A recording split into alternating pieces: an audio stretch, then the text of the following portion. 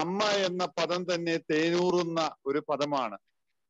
മലയാളത്തിൽ മനോഹരമായ ഒരു കവിതയുണ്ട്, നെയ്പായസം എന്നുള്ളതാണ് ആ കവിതയുടെ പേര്. ചെറിയ കവിതയാണ്. അമ്മ ഒരു ദിവസം രാവിലെ ചെറിയൊരു പുഷ്പം പോലെ വാടി വീഴുകയാണ്. ഈ 3 മക്കളും അച്ഛനും അമ്മയുടെ ശവദാഹത്തിന് ശേഷം വീട്ടിലേക്ക് വരുമ്പോഴ് മക്കള് പറയുന്നുണ്ട്, അച്ഛാ ഞങ്ങൾക്ക് വിശക്കുന്നു. ഇയാൾ അടുക്കളയിൽ കയറിയിട്ട് പോലുമില്ല. അതുകൊണ്ട് എന്താണ് സംഭവിക്കുക? അത് അടുക്കളയിൽ കയറുമ്പോഴ് ചെറിയൊരു പാത്രത്തിൽ ഒരു കാര്യം മൂടി വെച്ചിട്ടുണ്ട്. അമ്മയുണ്ടാക്കിയ പായസമാണിത് മക്കൾക്ക് നൽകുവാനായിട്ട്. 4 പേരും കൂടെ അത് കഴിക്കുമ്പോഴ് മക്കള് പറയുന്ന ഒരു കമന്റ് ഉണ്ട്, അമ്മയുണ്ടാക്കുന്നതിനെല്ലാം എന്തൊരു രുചിയായിരുന്നു, അമ്മയുണ്ടാക്കുന്നതിനെല്ലാം എന്തൊരു രുചിയായിരുന്നു. പ്രിയപ്പെട്ട അമ്മമാരെ, ഈ മദേഴ്സ് ഡേയില് നിങ്ങൾ ചെയ്യുന്നതിന്റെ മഹത്വം ഞങ്ങൾ തിരിച്ചറിയുന്നു. അച്ഛന്മാരായ ചിലരിന്ന് ഇതിൽ പങ്കെടുക്കുന്നുണ്ട്. ഞങ്ങൾ പലരും അമ്മമാരെ നഷ്ടപ്പെട്ടവരാണ്. സ്വർഗീയ ഭൂമിയിലേക്ക് അവർ യാത്രയായി. അവരുടെ സാന്നിധ്യം ഞങ്ങളുടെ മനസ്സിലെ കടുത്തതായ ശൂന്യതയുണ്ട്. അതിനെ റീപ്ലേസ് ചെയ്യാനായിട്ട് നമുക്കൊന്നുമില്ല. നിങ്ങളോട് എങ്ങനെ നന്ദി പറഞ്ഞാൽ അത് തീരുമെന്ന് അറിയാൻ പാടില്ല. ആ കടപ്പാട് എന്നും ഉണ്ടാകും അമ്മമാർക്കായിട്ട്. റൈഫൻ സാറും ടെസ്സിയും നിങ്ങളോട് സംസാരിക്കാൻ പോകുന്നത് കൊണ്ട് ഈ അടുത്ത കാലത്ത് വായിച്ചൊരു കൊച്ചു സംഭവം പറഞ്ഞുകൊണ്ട് ഞാനത് അവസാനിപ്പിക്കാം. പേരന്റിങ്ങിന്റെ ഒരു പ്രധാനമായ ഉദാഹരണമാണിത്. നിങ്ങൾക്കറിയാവുന്നതുപോലെ തന്നെ ഈ മഹാമാരിക്ക് മുമ്പ് ലോകത്തിലുണ്ടായ മറ്റൊരു മഹാമാരിയായിരുന്നു കഴിഞ്ഞ നൂറ്റാണ്ടിലെ 2ാം ലോകമഹായുദ്ധം. ഒത്തിരിയേറെ ആളുകള്, കോടിക്കണക്കിന് ആൾക്കാരെ മരിച്ചതാണ്. അതിലേറ്റവും സങ്കടകരമായ ഒരു കാര്യം, നമ്മുടെ യഹൂദര് നിഷ്ഠൂരമായിട്ട് ഗ്യാസ് ചേംബറുകളില്, കോൺസെൻട്രേഷൻ ക്യാമ്പ്സിൽ മരിച്ചു വീണു എന്നുള്ളതാണ്.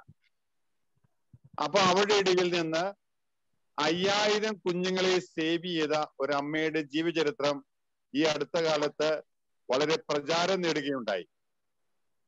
അമ്മ ജർമ്മനാണ്. അവള് ഈ ക്യാമ്പുകളിലേക്ക് ആംബുലൻസ് ഓടിക്കുന്നതിനുള്ള ഉത്തരവാദിത്വം ഉണ്ടായിരുന്നത് കൊണ്ട് അവിടെ ഉണ്ടായിരുന്ന കൊച്ചു കുഞ്ഞുങ്ങളെ എല്ലാം വാരിയെടുത്ത് ശവശരീരങ്ങൾ കൊണ്ടുപോകുന്നതിന്റെ കൂട്ടത്തില് അവരെയും പുറത്തേക്ക് കടത്തി എന്നാണ് പറയുക. ചില കുഞ്ഞുങ്ങൾ കരയാതിരിക്കുവാനായിട്ട് മയക്കുമരുന്ന് കൊടുത്തും കൂട്ടത്തിൽ കൊണ്ടുവന്നിരുന്ന പട്ടിയെ കൊണ്ട് കഠിനമായിട്ട് കുരപ്പിച്ചും എല്ലാം തന്നെ ആ ചെറിയ ജീവിതകാലത്ത് 5000 കുഞ്ഞുങ്ങളെ അവര് സേവ് ചെയ്തു. അവരെ ഇന്റർവ്യൂ ചെയ്തപ്പോൾ അവര് ചോദിച്ചു, എന്തായിരുന്നു ഇതിന്റെ പുറകിലുള്ള പ്രചോദനം? കാരണം വളരെ അപകടകരമായ ഒരു കാര്യമാണ് അവർ ചെയ്തത്. നമുക്ക് ചിന്തിക്കാൻ പോലും സാധിക്കില്ല. കോവിഡ് വന്ന കാലത്ത് ഞങ്ങൾ ചില അച്ഛന്മാരെ ഞങ്ങൾ ചോദിച്ചു, നമ്മൾ കോവിഡിന്റെ അടുത്തേക്ക് പോയി സേവനം ചെയ്താൽ ചോദിക്കുന്ന അച്ഛന്മാരുണ്ട്. അപ്പൊ ബിഷപ്പായ ഞാൻ പറയും, എന്റെ പൊന്നുമോനെ, നീ പോയാല് എന്തെങ്കിലും സംഭവിച്ചാല് വീട്ടുകാരനെ കിടത്തി പൊറപ്പിക്കില്ല. ഈ ഒരു കാര്യത്തിന് പോലും ചിലപ്പോഴേ നമുക്ക് മടിയുള്ള സമയത്ത് ഈ സ്ത്രീ എന്തുകൊണ്ടാണ് ഇത്ര റിസ്ക് എടുത്ത് ചോദിച്ചപ്പോഴ് അവര് പറഞ്ഞൊരു മറുപടിയുണ്ട്. അവര് പറഞ്ഞു, എനിക്ക് 4 വയസ്സുള്ളപ്പോഴ് അമ്മ മരിച്ചുപോയി, 8 വയസ്സുള്ളപ്പോഴ് അപ്പൻ മരിച്ചു. അപ്പനൊരു ഡോക്ടറായിരുന്നു. കോളറ ജർമ്മനിയെ ബാധിച്ച കഠിനമായ സമയം. അപ്പൻ മരിക്കുന്ന സമയത്ത് മോളെ അടുത്തിർത്തി പറഞ്ഞു, മോളെ, നമ്മുടെ ജീവിതം ഇതിനു വേണ്ടിയാണ്, മറ്റുള്ളവർക്ക് വേണ്ടിയാണ്. എന്നിട്ട് ചെറിയ ഉദാഹരണം പറഞ്ഞു, ലൂസി, നീ നടന്നു പോകുന്ന വഴിയില് ഒരാൾ വെള്ളത്തിലേക്ക് മുങ്ങിത്താഴുന്ന കാണുകയും നിനക്ക് നീന്തൽ അറിയാൻ പാടില്ലെങ്കിൽ തന്നെ നീ ചെടുത്ത് ചാടണം അയാളെ രക്ഷിക്കുവാനായിട്ടാണ്. അതാണ് ജീവിതധർമ്മം.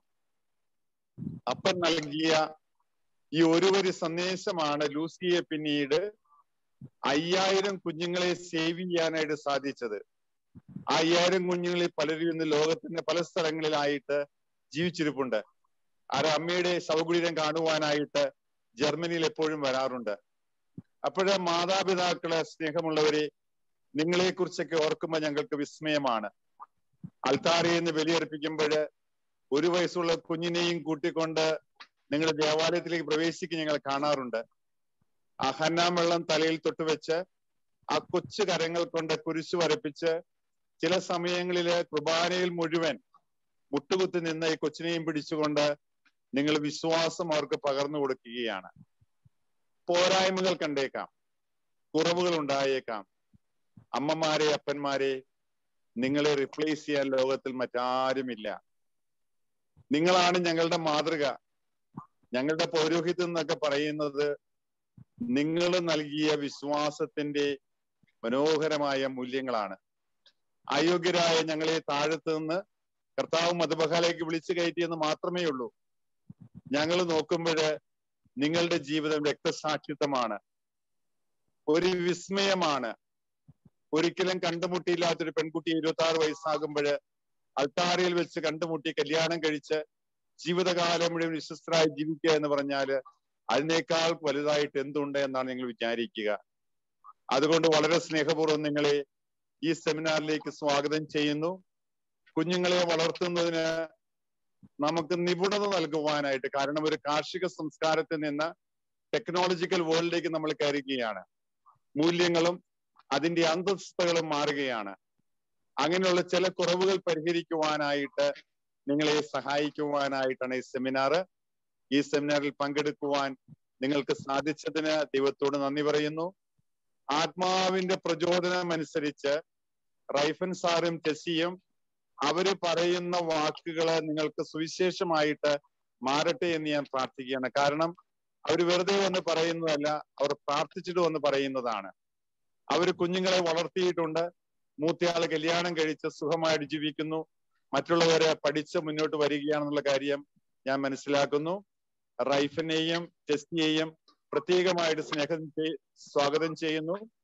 നമ്മുടെ ഫാമിലി അപ്പോസ്റ്റലേറ്റ് മാണ്ഡ്യയില് പതുക്കെ മുളപൊട്ടി വരുന്ന ഈ സമയത്ത് അതിനിടയ്ക്കൊക്കെ വെള്ളമൊഴിച്ചു കൊടുക്കുവാനും വളമിടുവാനും അവർക്ക് സാധിക്കട്ടെ എന്ന് പ്രാർത്ഥിക്കുന്നു. അമ്പലത്തിങ്കൽ അച്ഛനും റോയി അച്ഛനും ഫാമിലി അപ്പോസ്റ്റലേറ്റുമായിട്ട് ബന്ധപ്പെട്ട എല്ലാവർക്കും ആശംസകൾ നൽകിക്കൊണ്ട് അമ്മമാരുടെ ദിവസത്തിന്റെ ഈ മനോഹരമായ സായാഹ്നം ഈ ചർച്ചകൾക്ക് വേണ്ടിയിട്ട്, ഈ പഠനത്തിന് വേണ്ടിയിട്ട് ഞാൻ ഉദ്ഘാടനം ചെയ്യുന്നു. ദൈവം നിങ്ങളെ സമർത്ഥമായി അനുഗ്രഹിക്കട്ടെ. സന്ദേശത്തിലോടുകൂടെ ഇത് ഉദ്ഘാടനം നിർവഹിച്ച അഭിനന്ദ പിതാവിന് ഇവിടെ കൂടിയിരിക്കുന്ന അച്ഛന്മാരുടെ എല്ലാവരുടെയും പേരിൽ പ്രത്യേകം നന്ദി അർപ്പിക്കുകയാണ്. ഏറ്റവും പ്രിയമുള്ളവരെ, ഇന്ന് ആണെങ്കിൽ നമ്മൾ ചിന്തിക്കുന്നത്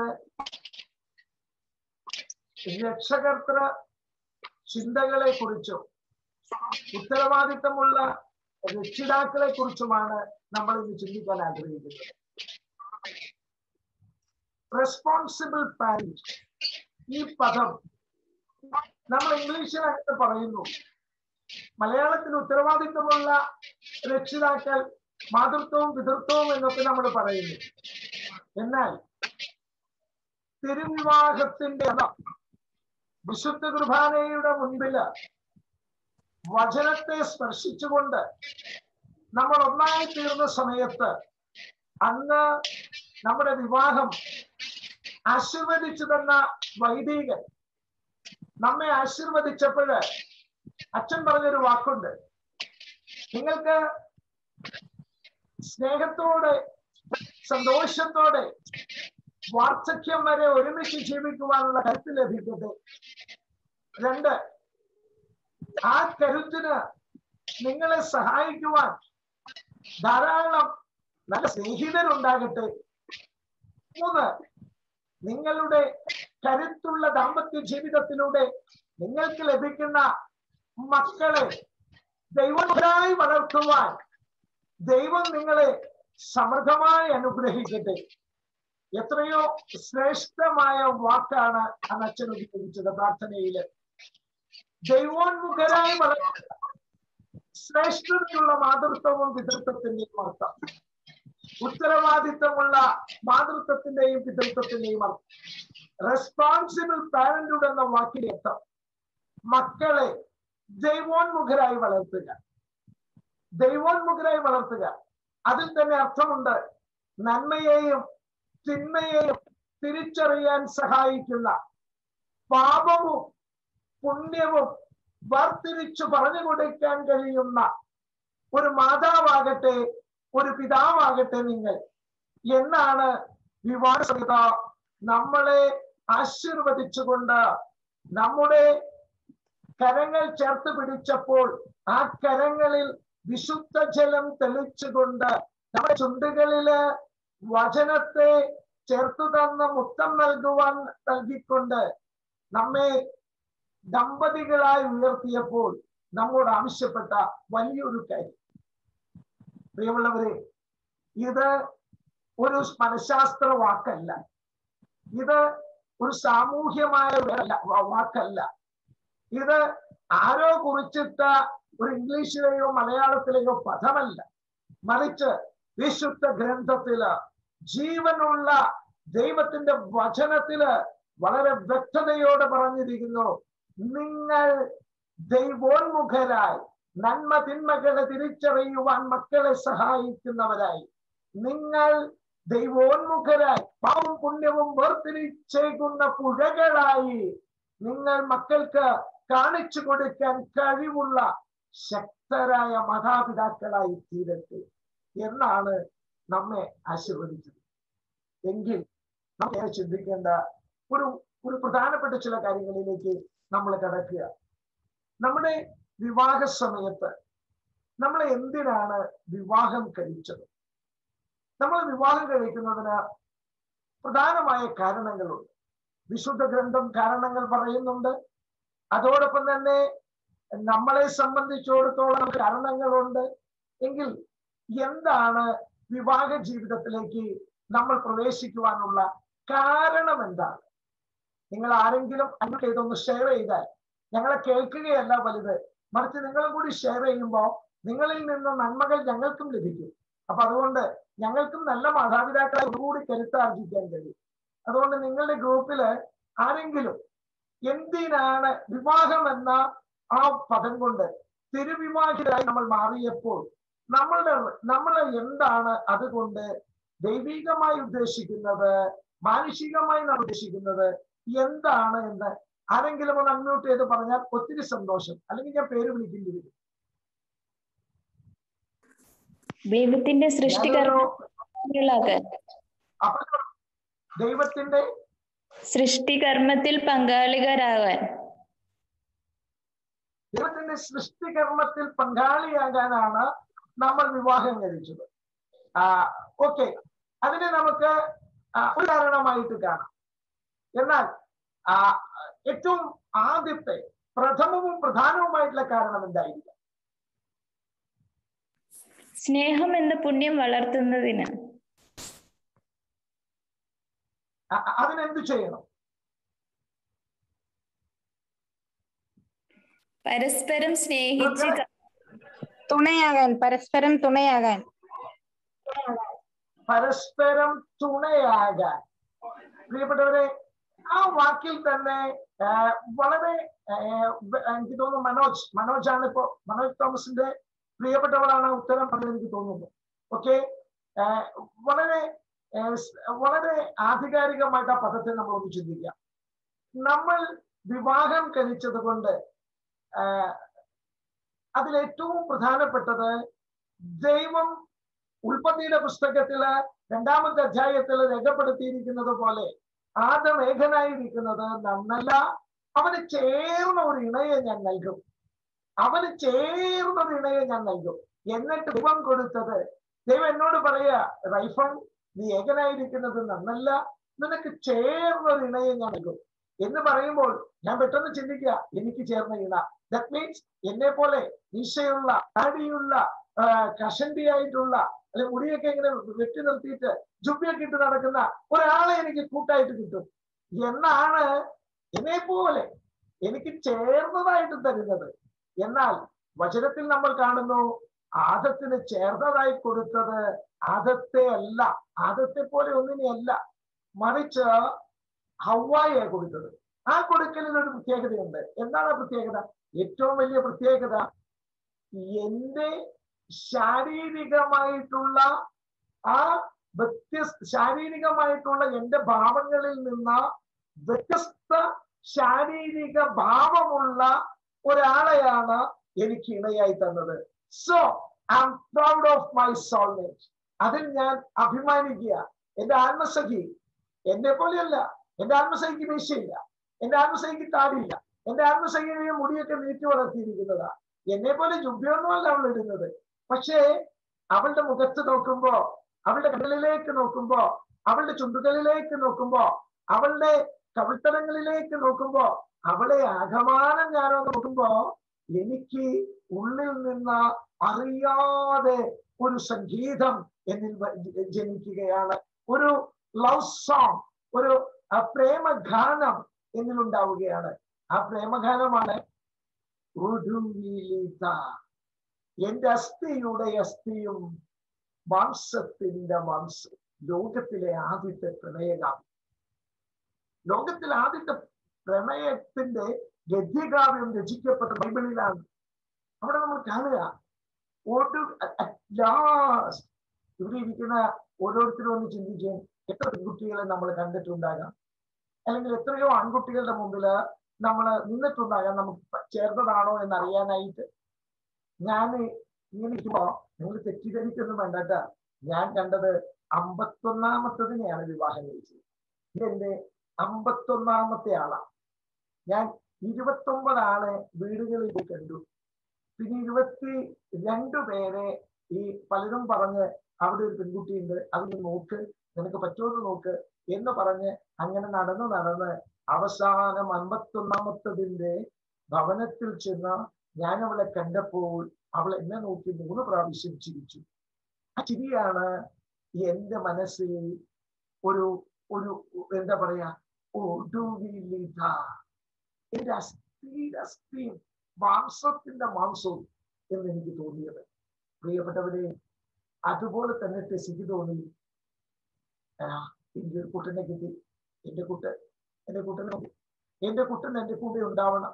എന്റെ അടുത്തിരിക്കുമ്പോ എന്റെ മാംസം പോലും എന്റെ കുട്ടന് വേണ്ടി ദാഹിക്കുക, അവന്റെ സാന്നിധ്യത്തിന് വേണ്ടിയിട്ട്, അവനോട് ചേർന്നിരിക്കാൻ വേണ്ടിയിട്ട് ഞാൻ കൊതിക്കുക എന്ന ആഗ്രഹം ടെസ്സിയിൽ ഉദയം ചെയ്തു.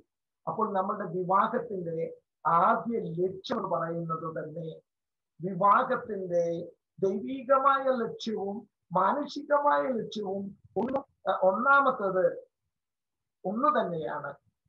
പുരുഷനും സ്ത്രീയുമായിട്ടുള്ള വ്യത്യസ്തരായ 2 വ്യക്തികൾ ഒരുമിച്ച് ചേർന്ന് തങ്ങളുടെ വ്യത്യസ്തതയെ സന്തോഷത്തോടെ ആഘോഷിക്കലാണ് വിവാഹത്തിന്റെ ആദ്യ ലക്ഷ്യം. അതുവഴിയായി ദൈവത്തെ മഹത്വപ്പെടുത്താൻ കഴിയണം. തിയോളജി ഓഫ് ബോഡി എന്ന് പറയുന്ന, ശരീരത്തിന്റെ ദൈവശാസ്ത്രം എന്ന് പറയുന്ന ജോൺ പോൾ രണ്ടാമൻ മാർപ്പാപ്പയുടെ ആ മനോഹരമായ ലേഖനത്തില്, ആ പുസ്തകത്തില് ഇതെല്ലാം വിവരിച്ചിട്ടുണ്ട് മാർപ്പാപ്പ.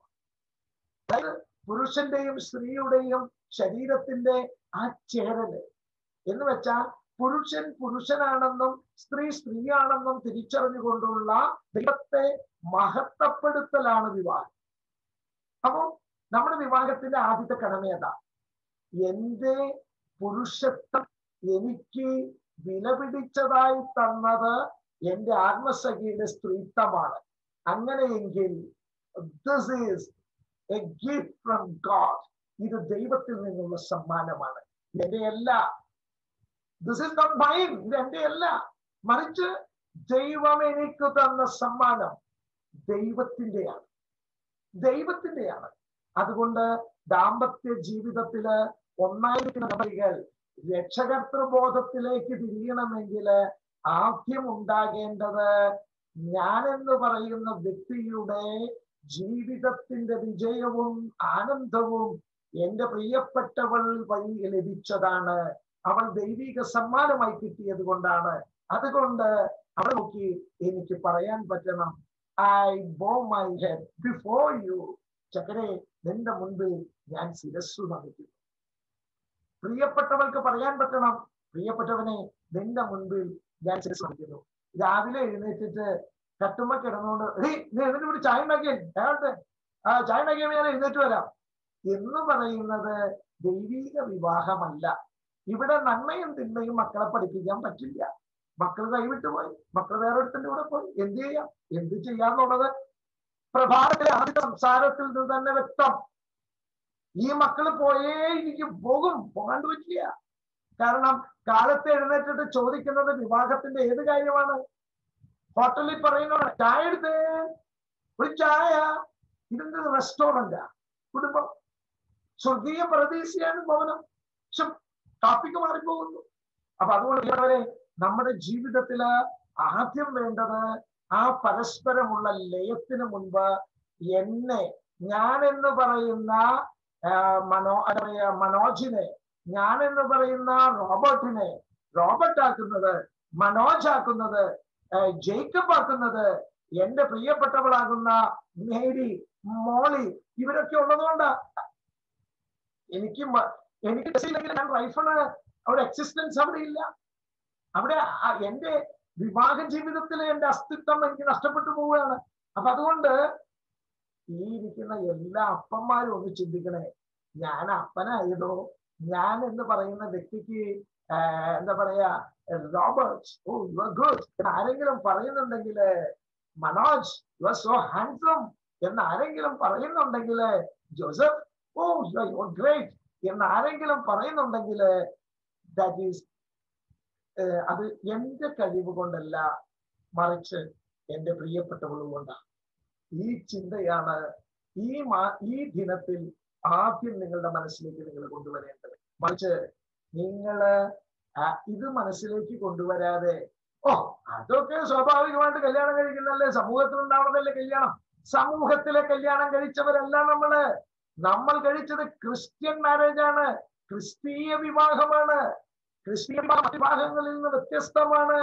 ക്രിസ്തുവിനെ ചേർത്ത് പിടിച്ചാണ് വിവാഹം കഴിച്ചിരിക്കുന്നത്. നമ്മളുടെ വിവാഹത്തില് ഞാനും ടെസ്സിയും മാത്രമല്ല, അതിനപ്പുറത്ത് ക്രിസ്തു ഉണ്ട്. അതിനപ്പുറത്ത് ക്രിസ്തു ഉണ്ട്. 3 പേര് ചേരുന്നതാണ് ക്രിസ്ത്യൻ വിവാഹം. മറ്റൊരു മതങ്ങളിലും ഇത്തരത്തിലൊരു വിവാഹം ഇല്ല. അത് നിങ്ങൾ കാണണം. അതാണ് നിങ്ങൾ മനസ്സിലാക്കേണ്ടത്. അപ്പോഴാണ് ആദ്യത്തെ ഈ രക്ഷകർത്തൃബോധത്തിലേക്ക് തിരിയുമ്പോൾ നമ്മുടെ ജീവിതത്തിലെ ആദ്യത്തെ വിളി നമുക്ക് കാണാൻ പറ്റുന്നത്. ഇനി രണ്ടാമത്തത് അതിലും രസമാട്ടോ. വിവാഹ ജീവിതത്തിലെ രണ്ടാമത്തെ കാര്യം, അവിടെ വരുമ്പോഴാണ് നമ്മൾ പിന്നെയും പ്രശ്നത്തിലേക്ക് പോണത്. എന്തിനാ വിവാഹം കഴിച്ചത്? നേരത്തെ ഞാൻ ചോദിച്ചപ്പോഴ് ആരെങ്കിലും അത് പറഞ്ഞു തന്നു, മക്കളുണ്ടാകാൻ, സൃഷ്ടികർമ്മത്തിൽ പങ്കുചേരുക. സൃഷ്ടികർമ്മത്തിൽ പങ്കുചേരുക എന്ന് പറയുന്നത് വളരെ പ്രധാനപ്പെട്ട കാര്യമാണ്. എങ്ങനെയാണ് സൃഷ്ടികർമ്മത്തിൽ പങ്കുചേരുന്നത്? നമ്മൾ ധരിച്ചിരിക്കുന്നത് നമ്മുടെ കഴിവ് കൊണ്ടാണ്. നമ്മുടെ കഴിവ് കൊണ്ടാണ് നമുക്ക് കുഞ്ഞുണ്ടായേക്കണേ.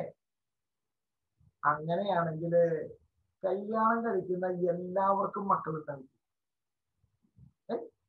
കല്യാണം കഴിക്കുന്ന എല്ലാവർക്കും മക്കളുണ്ടാവില്ലെന്ന് എന്റെ ചേച്ചിയുടെ മോൻ ഇപ്പൊ 12 കൊല്ലായി.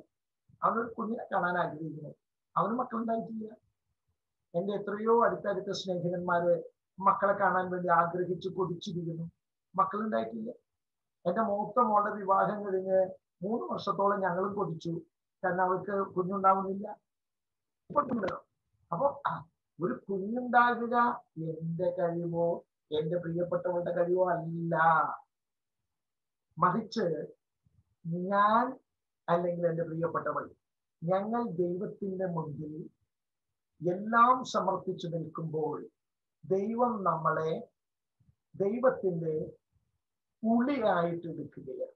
That means the great creator God, സർവശക്തനായ സൃഷ്ടാവ് നമ്മളെ ആ സൃഷ്ടാവിന്റെ ചിസിൽ ഉളിയായിട്ട് എടുക്കുന്നു.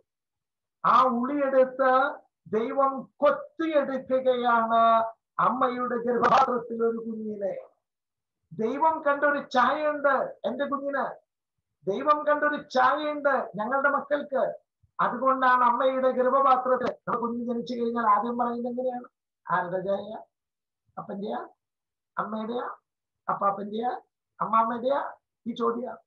എന്റെ പ്രിയപ്പെട്ടവളെ, ഞങ്ങൾക്ക് 5 മക്കളായിരുന്നു. ഇങ്ങനെ തമ്മിൽ തന്നെ എടുത്തു 4 മക്കളാ. ഈ 4 മക്കളെ പ്രസവിക്കുമ്പോ എന്റെ പ്രിയപ്പെട്ടവള് പറഞ്ഞുകൊണ്ടിരുന്നൊരു ഡയലോഗ് ഉണ്ട്. നമ്മുടെ വീട്ടിലൊക്കെ എങ്ങനെയാ, ഒരു കുഞ്ഞുണ്ടായി കഴിഞ്ഞാൽ നമ്മുടെ സഹോദരങ്ങളോ അമ്മയൊക്കെ എന്ത് പറയും? അയ്യോ റൈഫിനെ പോലെ തന്നെ, അയ്യോ ഇവിടുത്തെ അമ്മച്ചിനെ കൊച്ച്, അയ്യോ അപ്പച്ചന്റെ ചായ അന്നേ. ഓരോ കുഞ്ഞുണ്ടാവുമ്പോ ഇങ്ങനെ പറയാൻ തുടങ്ങി. അപ്പൊ ടെസ്സി എന്നോട് പറഞ്ഞേ, അതെ വീട്ടുകാര് പറയണം. എങ്ങനെ പറയണം? ടെസ്സി നിന്റെ ചായ കേട്ടോ ഈ കുഞ്ഞിനെ, അങ്ങനെ റൈഫിൻ സാറേ സൗണ്ട്. പിള്ളേരൊക്കെ ടെസ്സിയുടെ ചായല. അപ്പം ഞാൻ പറഞ്ഞു വരുന്നത്, പ്രിയപ്പെട്ടവരെ, ആ ചായ മനുഷ്യനിർമ്മിതമാണ്. മനുഷ്യനിർമ്മിതമാണ് ആ ചായ. എന്നാൽ എന്റെ കുഞ്ഞിന്റെ രൂപവും സാദൃശ്യവും മെനഞ്ഞെടുത്തത് ദൈവമാണ്. അത് അമ്മയുടെ ഗർഭത്തിൽ വെച്ച് ദൈവം മെനഞ്ഞെടുത്ത രൂപമാണ്. അപ്പൊ അതുകൊണ്ട് ഞാൻ ദൈവത്തിന്റെ മുൻപിൽ ഒരു ഉളിയായി നിന്ന് കൊടുക്കുമ്പോൾ ദൈവം എന്നെ എടുത്ത് ഉപയോഗിക്കുകയും അമ്മയുടെ ആട്ടുതൊട്ടിലില് ദൈവം ഞങ്ങളുടെ കുഞ്ഞിനെ നിക്ഷേപിക്കുകയും ചെയ്യുന്നു. അപ്പൊ അത് എങ്ങനെ നിക്ഷേപിക്കണം? ഞാനും എൻ്റെ പ്രിയപ്പെട്ടവളും പ്രണയാർദ്രമായി ജീവിച്ച് ആ പ്രണയാർദ്രമായ ദാമ്പത്തിക ജീവിതം പ്രകടനാത്മകമായി തീരുമ്പോൾ ആ സ്നേഹത്തിൽ നിന്ന് വിരിയുന്നതായിരിക്കണം ഒരു കുഞ്ഞ്, ഒരു മകൻ, ഒരു മകൾ. വിവാഹ ജീവിതത്തിന്റെ രണ്ടാമത്തെ കടമ എന്താണ്? പ്രണയാർദ്രമായി ജീവിച്ച് പ്രകടനാത്മകമായി അത് അവതരിപ്പിച്ച് അതിൽ നിന്നുടലെടുക്കുന്നതായിരിക്കണം ദൈവീക ഭാവമുള്ള കുഞ്ഞ്. പ്രിയപ്പെട്ടവരെ, ഉത്തരവാദിത്തമുള്ള മാതാവും പിതാവും ഒന്ന് ചിന്തിക്കണേ. നമുക്കുണ്ടായ ഓരോ കുഞ്ഞുങ്ങളും എങ്ങനെയാണ് ഇതുപോലെ പ്രണയാർദ്രമായ കൂട്ടത്തിൽ പ്രകടനാത്മകമായിട്ട് അത് അവതരിപ്പിച്ചപ്പോൾ ദൈവം നൽകിയ സ്നേഹപ്രസാദമാണോ എന്റെ കുഞ്ഞ്? അതോ വേണ്ടാന്ന് വിചാരിച്ച് യാതൊരു താല്പര്യമില്ലാണ്ടിരിക്കുമ്പോ ആ മനുഷ്യനെ പേടിച്ചിരിക്കുമ്പോ മനുഷ്യന് ഇത് തന്നെ ചിന്തയുള്ളൂ, അങ്ങനെ ഇരിക്കുമ്പോ കിട്ടിയതാണ് ഒരെണ്ണത്തിന്. എന്നിട്ട് പറയാണ്, കൊച്ചു കൈവിട്ട് പോയിന്നേ, കൊച്ചു രക്ഷയില്ലെന്നേ, വല്ലാത്ത കുറുമ്പാന്നേ. എങ്ങനെ കുറുമ്പല്ലാതിരിക്കും? കാരണം എന്റെ കുഞ്ഞ് ഞാനും എൻ്റെ പ്രിയപ്പെട്ടവരിലുള്ള പ്രണയാർദ്രമായ മുഹൂർത്തത്തില് പ്രകടനാത്മകമായ ഭാവങ്ങളിൽ നിന്ന് ഞാനും എൻ്റെ പ്രിയപ്പെട്ടവളും ലയം ചെയ്തപ്പോൾ ശാരീരിക ലയത്തിൽ നിന്ന് ഉത്ഭവിക്കണം. അതുകൊണ്ട് തന്നെയാണ് എൻ്റെ പ്രിയപ്പെട്ടവരെ പ്രഭാഷകന്റെ പുസ്തകത്തിൽ ദൈവം പ്രത്യേകം പറഞ്ഞു വെച്ചിരിക്കുന്നത്, നിന്റെ ഉത്തരവാദിത്തമുള്ള രക്ഷകർത്തൃത്വവും മാതൃത്വവും പിതൃത്വവും നിനക്ക് അത് ഉത്തരവാദിത്തമുള്ളതാണെന്ന് തിരിച്ചറിയണമെങ്കിൽ ഒരു കാര്യമുള്ളൂന്ന്, സ്നേഹത്തോടുകൂടി ദാമ്പത്യ ജീവിതത്തിൽ പരസ്പരം ലയം ചെയ്യണം. അങ്ങനെ ലയം ചെയ്യുന്ന ദമ്പതികൾ അനുഗ്രഹീതരാണ്. ആ അനുഗ്രഹത്തിൽ നിന്ന് അവർക്ക് നല്ല കുഞ്ഞുങ്ങളെ ലഭിക്കുന്നു. പ്രിയപ്പെട്ടവരെ, അതല്ലാതെ ചായ കണ്ടിട്ട് ക്യൂട്ട് ബേബി, ഹാൻസം ബോയ് എന്ന് നമ്മൾ പറയുന്നെങ്കിൽ അത് തികച്ചും തെറ്റാണ്. അപ്പൊ അതുകൊണ്ട് രണ്ടാമത് നമ്മുടെ ഈ ഉത്തരവാദിത്ത ബോധത്തിൽ, റെസ്പോൺസിബിലിറ്റിയിൽ നമ്മൾ ചിന്തിക്കേണ്ടത് നമുക്കൊരു കുഞ്ഞുണ്ടായ നിമിഷത്തെ കുറിച്ചാണ്. അപ്പൊ രണ്ടാമത്തേത് നമ്മുടെ ലയത്തിൽ നിന്ന് ജനിച്ച കുഞ്ഞുങ്ങളാണോ? മൂന്നാമത്തേത് നമ്മൾ ചിന്തിക്കേണ്ടത് നമ്മുടെ വിവാഹത്തിന്റെ ഏറ്റവും വളരെ പ്രധാനപ്പെട്ട ഒരു കാര്യമാണ്, ഈ കുഞ്ഞുങ്ങളെ നമ്മൾ വളർത്തുന്നതിന് നമ്മൾ സ്വീകരിച്ച നിലപാടുകൾ എങ്ങനെ എന്ന് വെച്ചിട്ടുണ്ടെങ്കിൽ, മൂന്നാമത് ദാമ്പത്തിക ജീവിതത്തില് മക്കളെ ജനിപ്പിക്കുകയല്ല നമ്മളുടെ ഉത്തരവാദിത്തം, ദൈവം നൽകിയ മക്കളെ വളർത്തുകയാണ് ഉത്തരവാദിത്തം. അതുകൊണ്ട് മൂന്നാമത്തെ വിവാഹ ജീവിതത്തിന്റെ ഏറ്റവും വലിയ പ്രധാനപ്പെട്ട കടമ എന്ന് പറയുന്നത് നമ്മുടെ പ്രണയാർദ്രമായ ലയത്തിൽ നിന്ന് ജനിച്ച മക്കളെ സ്നേഹത്തിന്റെ കരുതലിൽ എങ്ങനെ നമ്മൾ വളർത്തുന്നു, ദൈവോന്മുഖരായി വളർത്താൻ നമുക്ക് സാധിക്കുന്നുണ്ടോ എന്ന് വെച്ചാൽ, എൻ്റെ കുഞ്ഞു വഴി ദൈവത്തിന്റെ കുലം എൻ്റെ കുടുംബത്തില് അവൻ കൊണ്ടു നടക്കുമോ, ഞാനായിരിക്കുന്ന സമൂഹത്തില്, ഞാനായിരിക്കുന്ന രാഷ്ട്രത്തില് അവന് ഈ ദൈവത്തിന്റെ കുലം തീർത്ത് ജീവിക്കാൻ കഴിയുന്നുണ്ടോ? അപ്പോൾ ദൈവത്തിന്റെ കുലം തീർക്കുന്ന കുടുംബമാണോ എന്റേത്? മൂന്നാമത്തെ ചോദ്യത. അപ്പൊ ദൈവത്തിന്റെ കുലം തീർക്കുന്ന എന്റെ കുടുംബമാണെങ്കിൽ ആ കുടുംബത്തിൽ ജനിക്കുന്ന കുഞ്ഞ് ദൈവത്തിന്റെ കുലം തീർക്കും, ആ കുഞ്ഞ് ദൈവോന്മുഖനായി വളരും. അപ്പോ ഈ മൂന്ന് കാര്യങ്ങൾ നമ്മുടെ മുമ്പിലുണ്ട്. ഇവിടെയാണ് നമ്മുടെ ജീവിതത്തില് ഇനിയാണ് നമ്മൾ ശ്രദ്ധിക്കേണ്ടത്. നമ്മൾ ശ്രദ്ധിക്കേണ്ട കാര്യം എന്ന് വെച്ചിട്ടുണ്ടെങ്കിൽ, മക്കളൊക്കെ ആയി നമ്മുടെ ജീവിതം മുന്നോട്ട് പോവുക. ഈ മൂന്ന് കാര്യത്തിൽ എവിടെയെങ്കിലും നമുക്ക് വീഴ്ചകളുണ്ടോ? ദമ്പതികള് സ്നേഹത്തോടു കൂടി പരസ്പരം സ്നേഹത്തോടു കൂടി ആലോചിക്കേണ്ട ഒരു കാര്യമാണ്. നമുക്ക് എവിടെയെങ്കിലും വീഴ്ചകൾ സംഭവിച്ചിട്ടുണ്ടോ? വീഴ്ചകൾ സംഭവിക്കുന്നത് ഈ വിവാഹ ജീവിതത്തിന്റെ 3 ഘടകങ്ങളും 3 ഫാക്ടേഴ്സും അത് സംയോജിപ്പിച്ച് കൊണ്ടുപോകാനായിട്ട് നമുക്ക് വേണ്ട, ഒരു ദമ്പതിക്ക് വേണ്ട, ഒരു മാതാവിനും പിതാവിനും വേണ്ട ഏറ്റവും പ്രധാനപ്പെട്ട കാര്യമാണ് റെസ്പെക്ട്. റെസ്പെക്ട്. റെസ്പെക്റ്റിനകത്ത് നിങ്ങൾ ആ വാക്കുകൾ ഒന്ന് നോക്കാവോ? എത്ര വാക്കുകൾ റെസ്പെക്റ്റിലുണ്ട്? RESPECT. 7 വാക്കാണ് റെസ്പെക്റ്റിലുള്ളത്. അപ്പൊ റെസ്പെക്ട് എന്നുള്ളത് ഒരു 7 ആൽഫബറ്റുകളുണ്ട് അതിനകത്ത്. ആ 7 ആൽഫബറ്റുകളില് ഏറ്റവും പ്രധാനപ്പെട്ട ആൽഫബറ്റ് ആണ് R. R എന്താണ് ദാമ്പത്തിക ജീവിതത്തിൽ അർത്ഥമാക്കുന്നത്? R ഫോർ റെസ്പെക്ട്, ബഹുമാനം. ഒരു കുടുംബത്തെ വ്യക്തമായിട്ട് മനസ്സിലാക്കുന്നത് ആ കുടുംബത്തിലെ അംഗങ്ങളുടെ വാക്കുകള്, അംഗങ്ങളുടെ പ്രവൃത്തികള്, അംഗങ്ങളുടെ രീതികള് എന്ന് വെച്ചാൽ ഒരു കുടുംബത്തെ മനസ്സിലാക്കുന്ന അങ്ങനെയാ. ആ കുടുംബത്തിലെ മക്കളെ മനസ്സിലാക്കുന്ന അങ്ങനെയാ. ആ കുടുംബത്തിൽ റെസ്പെക്ട് ഉണ്ടോ? ബഹുമാനം, റെസ്പെക്ട് അതേഴ്സ്, മറ്റുള്ളവരെ ബഹുമാനിക്കുന്ന കുടുംബമാണ് അത്. മറ്റുള്ളവർ എന്ന വാക്കുകൊണ്ട് പുറത്ത് ആരെ കണ്ടാലും ഭയങ്കര റെസ്പെക്റ്റാ. ഓഫീസിലൊക്കെ എന്റെ മോനെ കുറിച്ച് എന്തൊരു അഭിപ്രായ. പക്ഷെ കുടുംബത്തിൽ അവൻ വന്നാൽ കടിച്ചു കീറും. അപ്പനമ്മേനെ കണ്ട അവൻ അപ്പ ദേഷ്യ. സഹോദരങ്ങളെ കണ്ട അവൻ എടുത്തു ചാടും. കുടുംബത്ത് പ്രാർത്ഥനയില്ല, പ്രാർത്ഥിക്കാൻ വിളിച്ചവൻ വരില്ല. എന്നാൽ അവൻ വേറെ എവിടെയെങ്കിലും ആണെങ്കിലോ അച്ഛന്മാരുടെ മുമ്പിലൊക്കെ വെച്ച് അവന്റെ നിപ്പും ഭാവവും ഒക്കെ കണ്ടല്ലോ, എന്തൊരു വിശുദ്ധനായ പയ്യൻ.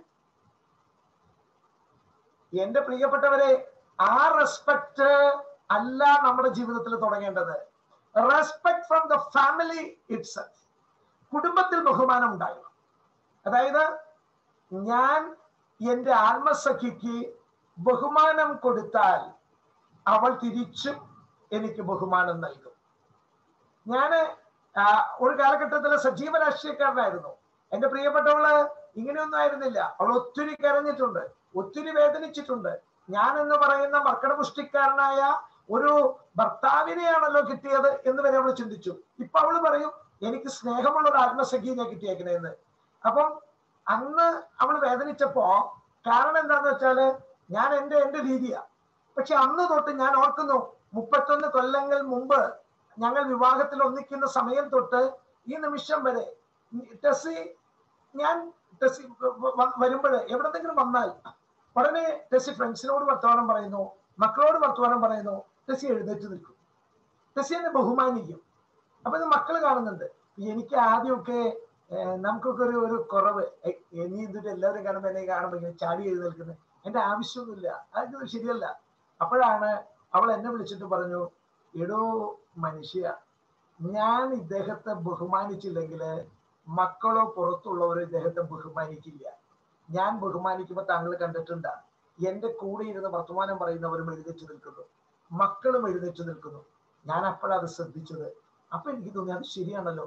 പക്ഷെ അതിന്റെ നല്ല അനുഭവം കിട്ടിയത് എന്റെ മകള് 12ാം ക്ലാസ്സിൽ പഠിക്കുന്ന സമയത്ത് ഞാൻ അവളുടെ സ്കൂളിലോട്ട് ചെല്ലുകയാണ്. അപ്പൊ അവര് പാർക്കിലിരുന്ന് കുട്ടികളെ ടീച്ചർ പഠിപ്പിച്ചുകൊണ്ടിരിക്കുക.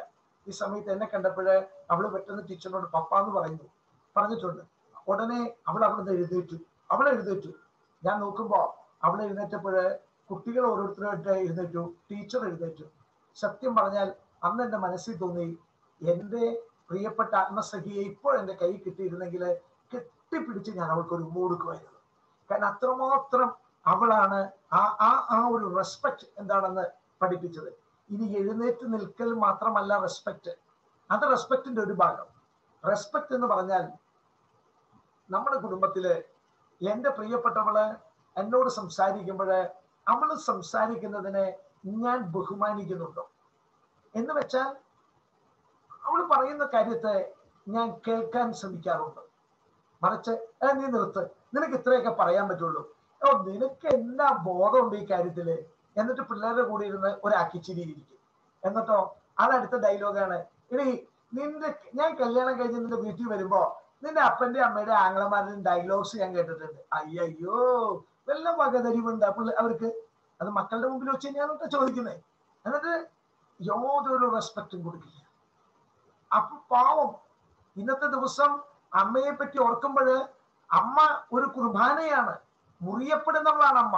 രാവിലെ തൊട്ട് കുടുംബത്തിൽ പ്രകാശം വരുത്തി, ഭക്ഷണം ഉണ്ടാക്കി, വസ്ത്രങ്ങൾ കഴുകി, മുറികൾ അടിച്ച് വൃത്തിയാക്കിയിട്ട് കാത്തിരിക്കുന്ന ഒരമ്മ. അമ്മ ഒരു കുർബാനയാണ്. അമ്മ മുറിക്കപ്പെടുന്നവളാണ്, അമ്മ ചിന്തപ്പെടുന്നവളാണ്. പക്ഷെ ആ അമ്മയെ ബഹുമാനിക്കാൻ, അവളുടെ സംസാരം ഒന്ന് കേട്ട് ബഹുമാനിക്കാൻ, അതോടൊപ്പം തന്നെ അവൾക്കൊരു സ്പേസ് ഉണ്ടെന്ന് ദമ്പതികൾ പരസ്പരം മനസ്സിലാക്കണം. എനിക്കൊരു സ്പേസ് ഉണ്ട് എന്ന് വെച്ചാൽ, ഞാൻ ചിലപ്പോ കാലത്ത് എഴുന്നേറ്റ് പത്രം വായിക്കും. ഞാൻ പത്രം വായിക്കുമ്പോ ഞാനെന്താ ഈ പത്രം വായിക്കുന്നത് എന്ന് ചോദിക്കുന്നതല്ല. ആ പത്രം വായിക്കുക എൻ്റെ ഒരു സ്പേസ് ആണ്. രാവിലെ എഴുന്നേറ്റ് ഞാൻ പത്രം വായിക്കുന്ന എൻ്റെ ഒരു സ്പേസാ. അവിടെ എൻ്റെ പ്രിയപ്പെട്ടവള് കയറുന്നില്ല. എൻ്റെ പ്രിയപ്പെട്ടവള് ചിലപ്പോൾ ജനലയിലൂടെ പുറത്തേക്ക് നോക്കി നിൽക്കും. അപ്പോൾ ഇനി എന്തിട്ട് നീ ആരെ കാണാൻ എങ്ങനെ നോക്കി നിൽക്കുന്നത്? അപ്പൊ അവൾക്കൊരു സ്പേസ് ഇല്ലേ? അവൾക്കതൊന്ന് കാണണ്ടേ? എൻ്റെ പ്രിയപ്പെട്ടവള് ചിലപ്പോൾ ഒന്ന് കാലൊക്കെ നീട്ടി വെച്ച് കിടക്കും. നീ ഇങ്ങനെ കിടക്കണേ, നീ ഒന്ന് കാലൊക്കെ ഒതുക്കി വെച്ച് കിടന്ന്. അവൾക്കൊരു സ്പേസ് ഇല്ലേ? കിടക്കുന്നിടത്തൊരു സ്പേസ് ഇല്ലേ? നടക്കുന്നിടത്തൊരു സ്പേസ് ഇല്ലേ? സംസാരിക്കുന്നിടത്തൊരു സ്പേസ് ഇല്ലേ? ചില കാര്യങ്ങൾ അവൾക്കൊരു സ്പേസ് ഇല്ലേ? പ്രിയപ്പെട്ടവരെ, സ്പേസിനെ ബഹുമാനിക്കണം. വാക്കുകളെ ബഹുമാനിക്കുന്നതോടൊപ്പം പ്രിയപ്പെട്ടവളുടെ സ്പേസിനെ നമ്മൾ ബഹുമാനിക്കണം. അതോടൊപ്പം തന്നെ പ്രിയപ്പെട്ടവള് അവളുടെ ജീവിതത്തില് അവള് എനിക്ക് വേണ്ടി, മക്കൾക്ക് വേണ്ടി ചെയ്യുന്ന കാര്യങ്ങള് ഞാൻ പൂർണ്ണമായിട്ടും ഉൾക്കൊണ്ടുകൊണ്ട് അവൾക്ക് ബഹുമാനം കൊടുക്കാനായിട്ട് സാധിക്കണം. അവളൊരു കറി ഉണ്ടാക്കുന്നത് പ്രഷർ കുക്കറിനോട് ആവശ്യപ്പെടുകയാണ്, കുക്കർ ഒരു കറി ഉണ്ടാക്കി തരൂ. കുറച്ച് ഇറച്ചി കൊണ്ടുവന്നിട്ടാൽ കുക്കർ കറി ഉണ്ടാക്കി തരില്ല. ആവശ്യത്തിന് വെള്ളം, ആവശ്യത്തിന് തീ, അത് വെന്ത് കഴിയുമ്പോൾ ആവശ്യത്തിന് അതെടുത്ത് അത് ഒലത്തി അത് ഭംഗിയാക്കിയൊക്കെ തരണം. അതൊരു അമ്മയെ അനുഭവിക്കുന്ന വേദനയുണ്ട്. അതിന് സബോള അരിയണം, അതിന് ഉള്ളി അരിയണം, അതിന് മുളക് അരിയണം, പല കാര്യങ്ങളും ചെയ്യണം. എന്നിട്ട് അമ്മ നിൽക്കുന്നത് ചൂടത്താ. ആ അടുപ്പിന്റെ ചൂടും കൂടി കൊണ്ടുകൊണ്ട ആ അമ്മയ്ക്ക് ഒരു ബഹുമാനം കൊടുക്കണം. അവളുടെ പ്രവൃത്തികളിൽ ബഹുമാനം. ഇപ്പൊ വാക്കുകളിൽ ബഹുമാനം, പ്രവൃത്തികളിൽ ബഹുമാനം, അതോടൊപ്പം തന്നെ അവളുടെ സ്പേസിന് നമ്മൾ ബഹുമാനം കൊടുക്കുന്നു. അതോടൊപ്പം തന്നെ അവളുടെ ജീവിതത്തില് അവളെ ആയിരിക്കുന്ന സ്ഥലത്ത്, ആയിരിക്കുന്നിടത്ത് അവൾ എനിക്ക് കിട്ടിയ ദൈവിക സമ്മാനമാണ് എന്ന ബോധ്യത്തോടു കൂടി ഒരു ബഹുമാനം കൊടുക്കുക. First one is respect. രണ്ടാമത്തത്, നമ്മുടെ കുടുംബങ്ങളില് മക്കൾക്ക് കാണിച്ചു കൊടുക്കേണ്ട, മക്കളെ ഈ റെസ്പെക്ട് അപ്പൻ കാണിച്ചു കൊടുത്താൽ ഓട്ടോമാറ്റിക് ആണ്. ഞാൻ നിങ്ങൾക്ക് എഴുതി വെച്ചു തരാം. നിങ്ങളുടെ മക്കള് നിങ്ങളുടെ കുടുംബത്തില് എന്താണ് ബഹുമാനമെന്ന് പഠിക്കും. അപ്പനെ എങ്ങനെ അമ്മയെ ബഹുമാനിക്കുന്നതിനേക്കാൾ കൂടുതൽ അപ്പനെ മക്കൾ ബഹുമാനിക്കും. എങ്ങനെയാണെങ്കിൽ, അപ്പൻ അമ്മയെ ബഹുമാനിക്കുന്നവനാണെങ്കിൽ, ഞാൻ അണ്ടർലൈൻ ചെയ്ത് പറയുന്നു, അപ്പൻ അമ്മയെ ബഹുമാനിക്കുന്നവനാണെങ്കിൽ അമ്മയെ ബഹുമാനിക്കുന്നതിനേക്കാൾ അധികമായിട്ട് മക്കൾ അപ്പനെ ബഹുമാനിക്കും. കാരണം അപ്പൻ എന്ന് പറയുന്ന ആ വലിയ വ്യക്തിത്വം ഞങ്ങളെ ബഹുമാനം പഠിപ്പിക്കുന്നു, മക്കൾക്ക് തോന്നും. അതുപോലെ രണ്ടാമത്തതാണ് ഇക്വാലിറ്റി. ഈ റെസ്പെക്ട് രണ്ടാമത്തെ വാക്കാണ് ഇക്വാലിറ്റി. എന്താണ് ഇക്വാലിറ്റി? നമ്മുടെ കുടുംബങ്ങളുടെയൊക്കെ ഒരു വലിയ പ്രശ്നം, മക്കളുടെ ഇടയിലും പ്രശ്നം രൂക്ഷമാകുന്ന അതാണ്. നമുക്ക് ഈ സ്ത്രീ പുരുഷ വിവേചനം ഉണ്ട്. പുരുഷൻ വലുത്, സ്ത്രീ ചെറുത്. എന്റെ പ്രിയപ്പെട്ടവരെ, God created men and women with equal value and worth എന്നാണ്. ദൈവം പുരുഷനെയും സ്ത്രീയെയും തുല്യമായ മൂല്യങ്ങളോടെയും വിലയോടും കൂടിയാണ് ദൈവം സൃഷ്ടിച്ചത്. ദൈവത്തിന്റെ മുൻപില് പുരുഷനും സ്ത്രീയും രണ്ടല്ല. മനുഷ്യനെ അവിടുന്ന് പുരുഷനും സ്ത്രീയുമായി സൃഷ്ടിച്ചു. മനുഷ്യനെ അവിടുന്ന് ശ്രേഷ്ഠ പുരുഷനും അടിമ സ്ത്രീയുമായി സൃഷ്ടിച്ചു എന്നല്ല ബൈബിൾ പറയുന്നത്. മനുഷ്യനെ അവിടുന്ന് പുരുഷനും സ്ത്രീയുമായി സൃഷ്ടിച്ചു. ദാമ്പത്തിക ജീവിതത്തില് എന്റെ ഏറ്റവും വലിയ പ്രത്യേകത ഇക്വാലിറ്റി. ഞാൻ അവളോട് ബഹുമാനിക്കുന്നതോടൊപ്പം തന്നെ അവളും എന്നെ പോലെ തന്നെയാണെന്ന്. അവൾക്കും വികാരങ്ങളുണ്ടെന്ന്, അവൾക്കും ദേഷ്യം വരുമെന്ന്, അവൾക്കും ഭയം ഉണ്ടാവുന്ന, അവളും ചിലപ്പോ മറുതല പറയുന്ന. ഞാൻ പറയുന്നില്ല ഇതൊക്കെ. അവൾക്ക് ചിലപ്പോ ക്ഷമിക്കാൻ പറ്റില്ല എന്ന്. എനിക്കില്ലേ ആ സ്വഭാവം. അവള് ചിലപ്പോ പെട്ടെന്ന് പൊട്ടിത്തെറിക്കും. ഞാനും പൊട്ടിത്തെറിക്കുന്നില്ലേ എന്റെ പ്രിയപ്പെട്ടവരെ? അപ്പോൾ ഇക്വാലിറ്റി, എന്റെ പ്രിയപ്പെട്ടവളും ഞാനും തുല്യരാ. അവൾ ഒരുത്തി കാരണം കൊണ്ടാണ് ഇത് എന്നല്ല, ഞങ്ങളുടെ പ്രശ്നമാണ്, ഞങ്ങളുടെ പ്രശ്നം.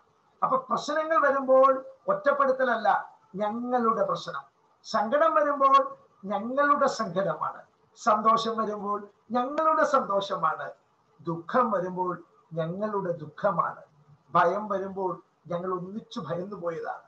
അതല്ലാതെ നീ നീ നീ ഇക്വാലിറ്റിയുടെ ഏറ്റവും വലിയ പ്രത്യേകത.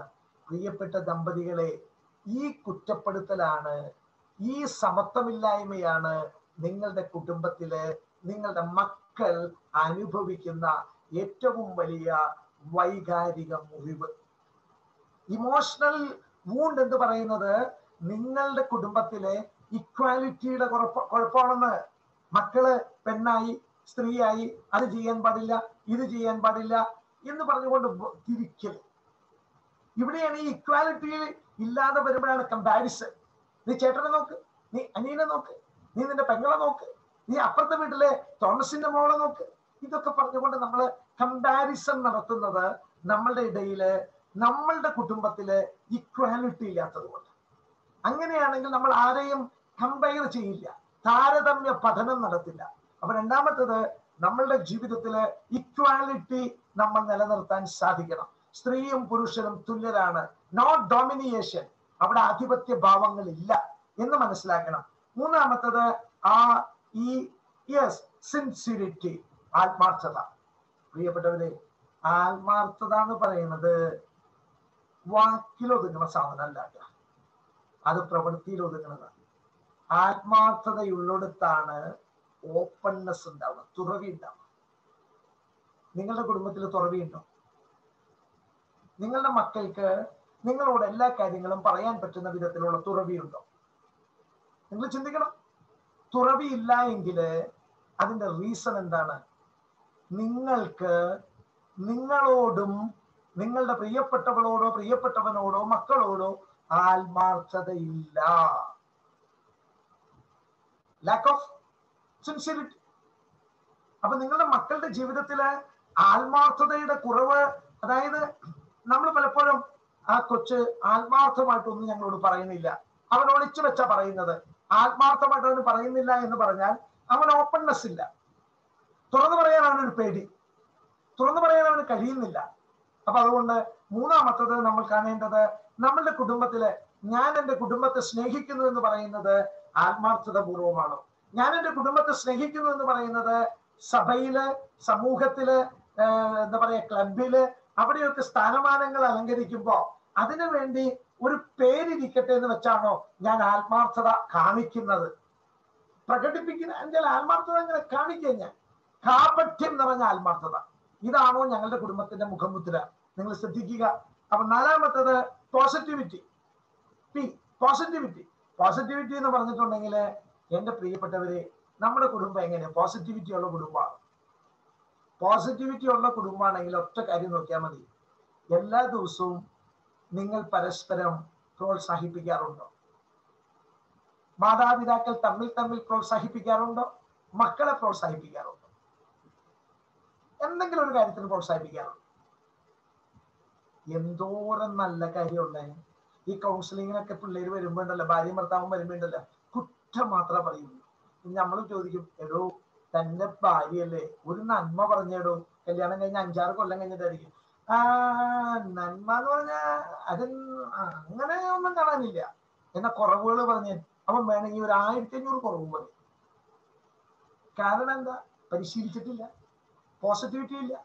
നിങ്ങളുടെ മക്കള് ഇന്ന് രാവിലെ എഴുന്നേറ്റ് വന്നിട്ട് അമ്മയെ കെട്ടിപ്പിടിച്ചു നിന്നിട്ട് അമ്മ ഹാപ്പി മദേഴ്സ് ഡേ മമ്മ എന്ന് പറയുന്നതിനോ, മമ്മയുടെ ഫോട്ടോ എടുത്ത് മക്കളോട് ചേർത്ത് വെച്ച് അത് എന്താ പറയാ മറ്റു പലർക്ക് അയച്ചു കൊടുക്കുന്നതിനോ, അമ്മയ്ക്ക് ഒരു പ്രത്യേക ഗിഫ്റ്റ് തരുന്നതിനോ, അമ്മയെ ചേർത്ത് പിടിക്കുന്നതിനോ മക്കൾക്ക് കഴിഞ്ഞിട്ടുണ്ടോ?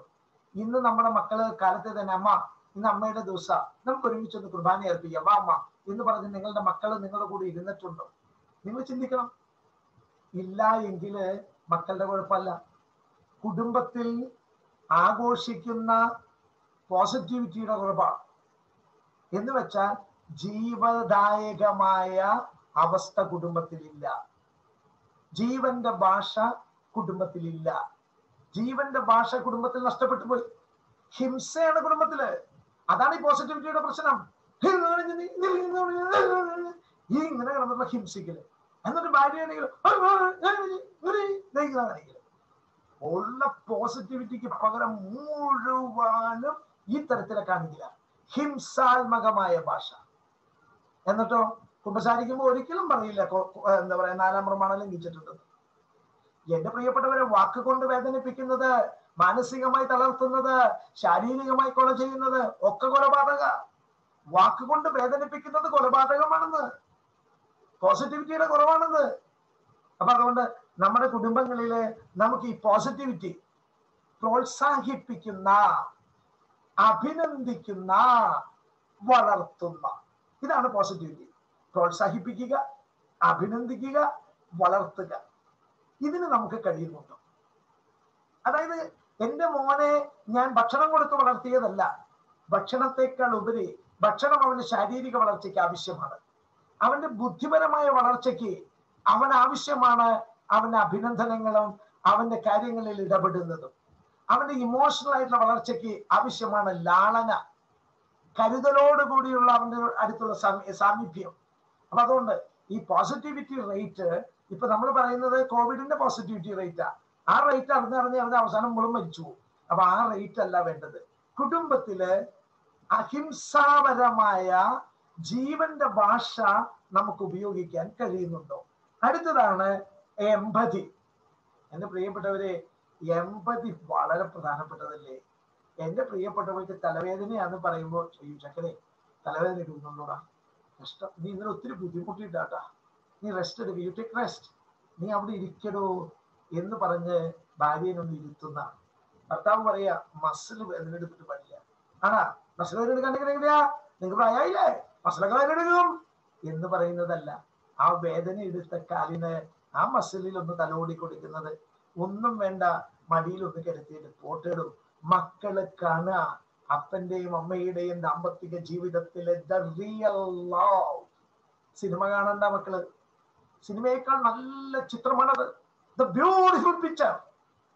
ഒരു കുഞ്ഞിന്റെ ജീവിതത്തില് വെറോണിക്കയുടെ തുവാലയിലെ ക്രിസ്തുവിന്റെ മുഖം പതിപ്പിച്ചു കൊടുത്തതുപോലെ അമ്മയുടെ മടിയിൽ കിടന്നുകൊണ്ട് അമ്മ ലാളിക്കുന്ന പിതാവിന്റെ ചിത്രം മക്കളുടെ ഹൃദയത്തിൽ ഉണ്ടാവണം. അമ്മയെ ലാളിക്കുന്ന പിതാവിന്റെ ചിത്രം മക്കളുടെ ഹൃദയത്തിൽ ഉണ്ടാകണം. That is empathy. അതായത് അനുകമ്പയോട് കൂടിയിട്ട്, വളരെ സ്നേഹത്തോട് കൂടിയിട്ട് അവളോട് സംസാരിക്കുന്ന. ഒരു തലവേദനയാന്ന് പറയുമ്പോൾ അവിടെ എന്തോരം ഗുളിയായിരിക്കുന്നത്. ഏതെങ്കിലും ഒരു ടാബ്ലറ്റ് തലവേദനയുടെ എടുത്ത് നിനക്ക് കഴിച്ചൂടെ? ഇഷ്ടം പോലെ വെള്ളം കുപ്പിയിലിരിക്കുന്നില്ലേ, എടുത്ത് കുടിച്ചൂടെ എന്ന് ചോദിക്കുന്നതും സ്നേഹമാണ്. എന്നാൽ അതല്ല എമ്പതി. മറിച്ച് കുട്ടിയുടെ തലവേദന എടുക്കുന്നുണ്ടോ എന്ന് പറഞ്ഞ് ഒരു ടാബ്ലറ്റ് എടുത്ത് ഒരു ഗ്ലാസ്സിൽ വെള്ളം കൊണ്ടുവന്ന് കൊടുത്ത് കുട്ടി അത് കുടിച്ച്. മക്കള് കാണുക, കല്യാണം കഴിഞ്ഞിട്ട് 25-30 കൊല്ലമായ അപ്പൻ ഇപ്പോഴും അമ്മയ്ക്ക് തലവേദന എന്ന് പറഞ്ഞപ്പോൾ ഒരു മരുന്നെടുത്ത് കൊടുത്ത് തലയ്ക്കൊന്ന് തലോടി കൊടുക്കും. പ്രിയപ്പെട്ടവരെ, ചില അമ്മമാർക്ക് ഭർത്താവ് വീട്ടിൽ നിന്ന് പുറത്തു പോകുമ്പോൾ തൊട്ട് വിഷമാ. അങ്ങനെ വിഷമമാകുമ്പോൾ അവർ പറയും തലവേദന എടുക്കുന്നുണ്ട് എന്ന് പറയും. എന്റെ പ്രിയപ്പെട്ടവൾക്കാണെങ്കിൽ ഈ മൂക്കിന് സ്മെല്ല് കിട്ടില്ല, ഇത്തിരി പാടാ, പോളിപ്സിന്റെ പ്രോബ്ലം ഉണ്ട്. അപ്പൊ ഞാൻ ഇടയ്ക്ക് പുറത്തോട്ട് പോകുമ്പോ അയ്യോ ഇങ്ങനെ പറയുന്നുണ്ട് തലവേദന എടുക്കണം. അപ്പോ ഞാൻ വിക്സ് അന്വേഷിക്കുമ്പോൾ ചിലപ്പോൾ കാണാറില്ല. അങ്ങനെ ഞാൻ ഇടയ്ക്ക് ചെറിയ പണിയിപ്പിച്ചിട്ടുണ്ട്. നല്ല ക്രീം എടുത്തിട്ട്, ഫേസ് ക്രീം എന്തെങ്കിലും ക്രീം എടുത്തിട്ട് നെറ്റിയിൽ ഇങ്ങനെ തലോടി കൊടുക്കും. മണമില്ലല്ലോ, അപ്പൊ വിക്സ് പള്ളിയിരിക്കും. അപ്പൊ കുറച്ച് കഴിയുമ്പോൾ ഞാൻ ചോദിക്കും എങ്ങനെയുണ്ട് ചക്കരെ, കുറഞ്ഞോ? ആ, നിങ്ങളൊന്ന് ആലോചിച്ച് നോക്കിയാൽ ഒരു ഫേസ് ക്രീം തലക്കിട്ട് കൊടുത്തപ്പോ തലവേദന മാറിയെങ്കില് അത് തലവേദനയായിരുന്നു? നോ. എന്നിൽ നിന്ന് കിട്ടുന്ന അനുകമ്പാർദ്രമായ പ്രണയം, അതാണ് അവൾ ആഗ്രഹിച്ചത്. മക്കളും ഇത് ചിന്തിക്കുന്നുണ്ട്. വേദനിച്ചു വരുന്ന മകനോ മകൾക്ക് നമ്മൾ കൊടുക്കേണ്ട ഒരു നന്മയുടെ ഭാവമുണ്ട്. അത് കൊടുക്കാനായിട്ട് നമുക്ക് സാധിക്കണം. That is positivity. അടുത്തതാണ് കോൺഫിഡൻഷ്യാലിറ്റി. കുടുംബങ്ങൾക്ക് കുറെ രഹസ്യങ്ങളുണ്ട്, വിശ്വസ്തതയുണ്ട് കുടുംബങ്ങളിൽ.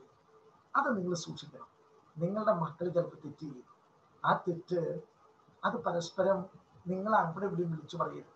പ്രത്യേകിച്ച് ഭാര്യയും ഭർത്താവും ചിന്തിക്കുക. നിങ്ങൾക്ക് സഹോദരങ്ങൾ ഉണ്ടാകാം, സഹോദരിമാരുണ്ടാകാം. അവിടെയൊക്കെ ഒരു കുടുംബത്തിന്റെ ചില രഹസ്യങ്ങൾ പങ്കുവയ്ക്കാൻ പാടില്ല. കുടുംബത്തിന് അതിൻ്റെതായിട്ടുള്ള സുരക്ഷിതത്വം ഉണ്ടാവണം. കുടുംബത്തിന്റെ അതിർത്തികളിൽ ഒരു ബൗണ്ടറി ഉണ്ട്. നമ്മളൊരു വേലി കെട്ടണം, ഒരു മതിൽ കെട്ടണം. ആ മതിലിനകത്ത് നമ്മുടെ കുടുംബം ഉണ്ടാവണം. മതിൽ കെട്ടി ഗേറ്റ് അടച്ച് ആരും കയറ്റരുതെന്നല്ല ഞാൻ പറഞ്ഞത്.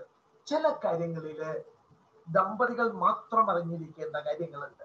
മക്കളുടെ കാര്യങ്ങള് അപ്പയും അമ്മയും പരസ്പരം ഷെയർ ചെയ്യണം. കേൾക്കണ വഴി അപ്പം പൊട്ടിത്തെറിക്കാൻ പാടില്ല, അമ്മ പൊട്ടിത്തെറിക്കാൻ പാടില്ല. അപ്പൊ അത് മനസ്സിലാക്കാനായിട്ട് കഴിയണം.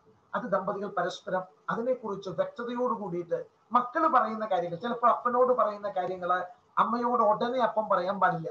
പക്ഷെ അപ്പനോട് പറയുന്ന കാര്യം അപ്പൻ അമ്മയെ അറിയിക്കണം, അമ്മയോട് പറയുന്ന കാര്യം അമ്മ അപ്പനെ അറിയിക്കണം.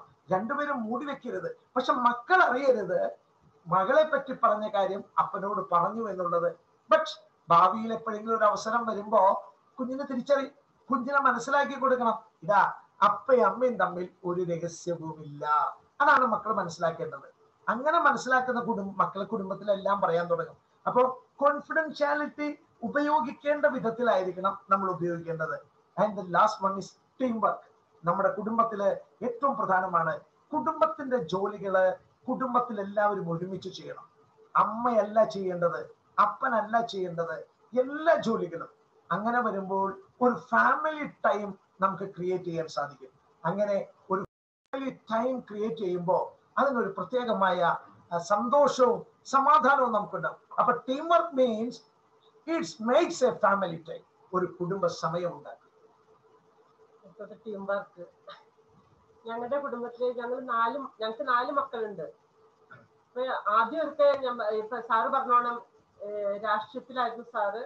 അപ്പൊ ഇതുപോലെ അരിശവും ദേഷ്യവും ഒക്കെ ഭയങ്കര ഡിഫറെന്റ് ആയിരുന്നു. ആ പണ്ടത്തെ ഉള്ള ഇതിൽ നിന്ന് ഞങ്ങൾ ഈ ഗ്രേസ് റിപ്പിൾസ് ഈ ദമ്പതി കൂട്ടായ്മയിലേക്ക് സാർ ക്ലാസ് എടുത്തു തുടങ്ങി. ദമ്പതി കൂട്ടായ്മയിലേക്ക് വന്നപ്പോൾ ഞങ്ങളുടെ കുടുംബത്തിൽ തന്നെ പല വ്യത്യാസങ്ങളും വന്നു തുടങ്ങി. പരസ്പരം ഭയങ്കര ബോണ്ടിങ്, വിശ്വാസം, അത് കണ്ടു വളരുന്ന മക്കൾ. ഇപ്പൊ ഞങ്ങൾക്ക് തോന്നുന്നു ഞങ്ങളുടെ വീട്ടിലെ മക്കള് പരസ്പരം ഭയങ്കര അടുപ്പമാണ്. അതെല്ലാരും പറയും, മറ്റുള്ളവർ പറയും, മറ്റുള്ള എന്റെ ചേച്ചിമാരുടെ വീടുകളിൽ നിന്നൊക്കെ പറയും. നല്ല ഭയങ്കര അടുപ്പമാണ് മക്കൾ തമ്മിൽ നിന്ന്. ആ മക്കൾ തമ്മിലുള്ള അടുപ്പം ഞാൻ ഇപ്പൊ റെസ്പെക്ട്, പരസ്പരം റെസ്പെക്ട് മക്കളുടെ മുമ്പിലാണ് ഞാൻ റഷ്യനെ റെസ്പെക്ട് ചെയ്യുന്നത്. അതുപോലെ തിരിച്ചും എന്നെ റെസ്പെക്ട് ചെയ്യുന്നു. അപ്പൊ അത് മക്കളുടെ മുമ്പിൽ വെച്ച് ചെയ്യുമ്പോൾ മക്കൾ അത് കാണുകയാണ്, എങ്ങനെ റെസ്പെക്ട് ചെയ്യാം. നമ്മൾ വെറുതെ ഇപ്പൊ സാറ് കുറെ ക്ലാസ് എടുത്തു, എന്താ കാര്യം, വല്ല കാര്യമുണ്ടോ, വല്ലതും ഓർമ്മയുണ്ടോ?